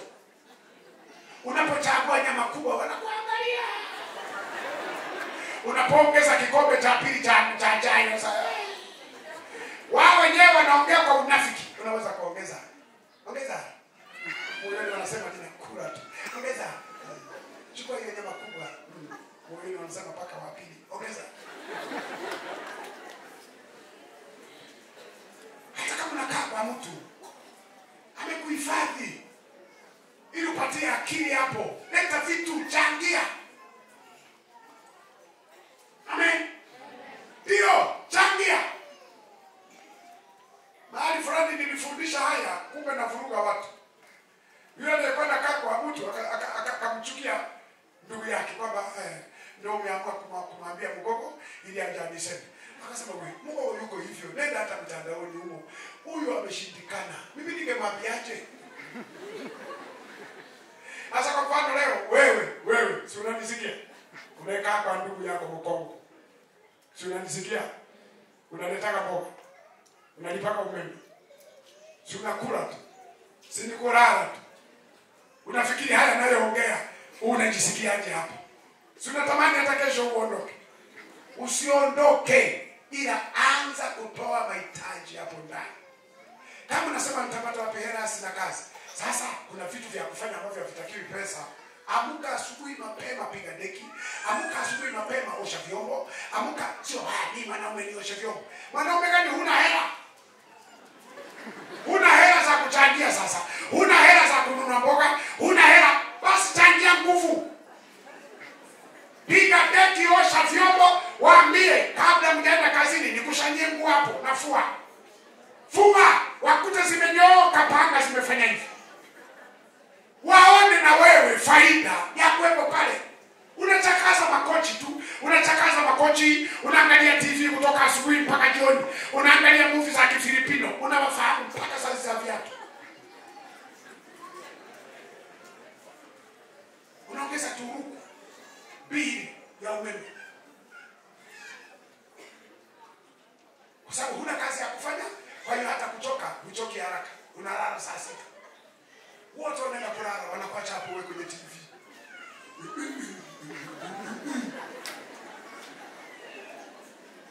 Wanatamani wakafiatue switch ya umeme ukalale. Maana unaongeza bili. Huna unachokifanya. Hata kumwagilia maua huwezi. Kutuongesha toto huwezi. Jiongeze basi, ulete chochote, jishughulisha hapo nyumbani. Wakute vitoto vimeoga, ameogesha. Uncle, amenionyesha uncle. Wanakuangalia kwamba mtu kwa faida. Jamani, nani amefua nguo? Uncle, amefua. Ndani mko safi. Alipiga deki uncle. Jitume ili unawashawishi hata wao kwamba tunaishi na mtu mwenye akili timamu.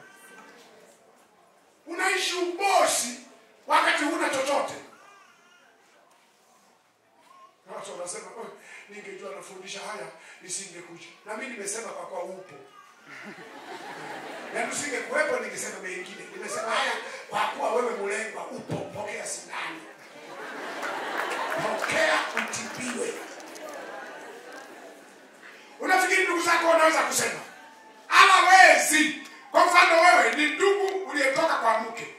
Sasa kuna mwanaume anamsemaga ndugu wa mke wako. Ni ngumu. Ni mimi tu. Leo nimepewa ruhusa kukushughulikia. Na wengine mnafuatia mtandaoni. Huko hapo. Unaniangalia. Unakaa kwa nini? Una kazi gani hapo? Upigi deki, ufui, ufanye chochote, unakula tu. Sijakwambia na wewe ni mpaka wa pili. Nimesema una matatizo.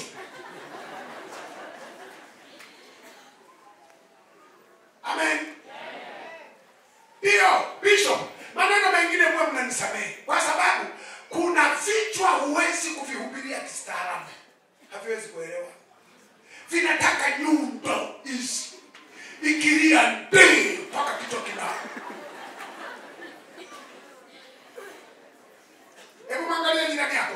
Hicho kichwa ndio cha wakati Yeremia anaandika ulikuwa mwaka wakati huo ufalme wa kaskazini. Unavyokiona hicho kichwa kinahitaji miaka. Nyundo. Ndio leo hivi nimepiga ndii. Leo harudi mikono mitupu. Atarudi na machungwa, atarudi na nini. Ndio. Na kirudi na machungwa msimsemeshe. Msiseme, Mungogo, jifanye kama hamkuwepo semina, jifanye kama hamkusikia. Shukuru. Ata change tu maisha. Wengine mpaka mzindue na kofi la neno ndio kitu kinazinduka. Papa, kumbe natakiwa kulipa umeme. Kumbe natakiwa kuleta mboga. Kumbe natakiwa kusaidia familia na kaa kwao. Nimeokoa pesa ya rent, basi itumike hapa. Vijana mmenisikia? Mimi sikutaka, wenyewe mmedai kwamba sisi vijana hayatupa nyundo. Hiyo sasa pokea. Pokea sasa hiyo nyundo. Kwamba na wewe kijana jishughulishe. Kwa sababu usipojishughulisha unakula tu, unatembea nyumba za wapendwa. Vijana wana timing hawa. Wanajua mahesabu ya ugali. Wanajua nyumba hii saa 2 wanakula. Saa 2 kasoro huyu hapa. Nasema za hapa. Kikongo kingi. Kifaransa. Kifaransa kingi, kumbe anataka kutafuta ugali tu. Zui hapo. Akila akishiba, zui.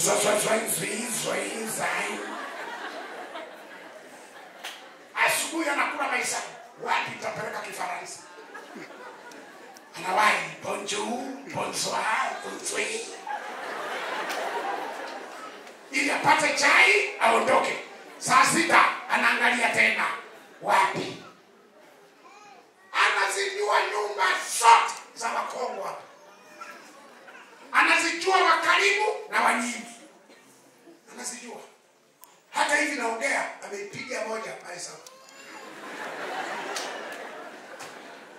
Baba hawa nainuka nao leo. Anaenda pale, Mgogo. Amefundisha Mgogo. Kumbe ugali hakuna cha Mgogo. Vijana simeataka wenyewe. Mimi nataka niwahurumie, nishughulike na wazazi wenu na mama zenu. Nimesema si vijana mmetusahau. Pokea mawe sasa. Upokee mawe.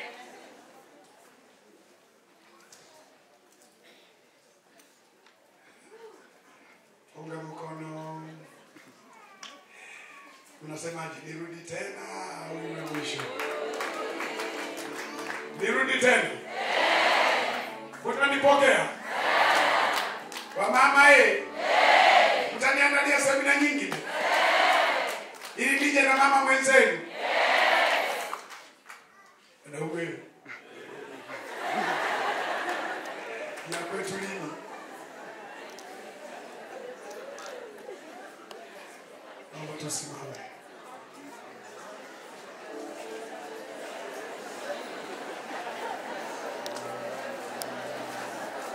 Twasema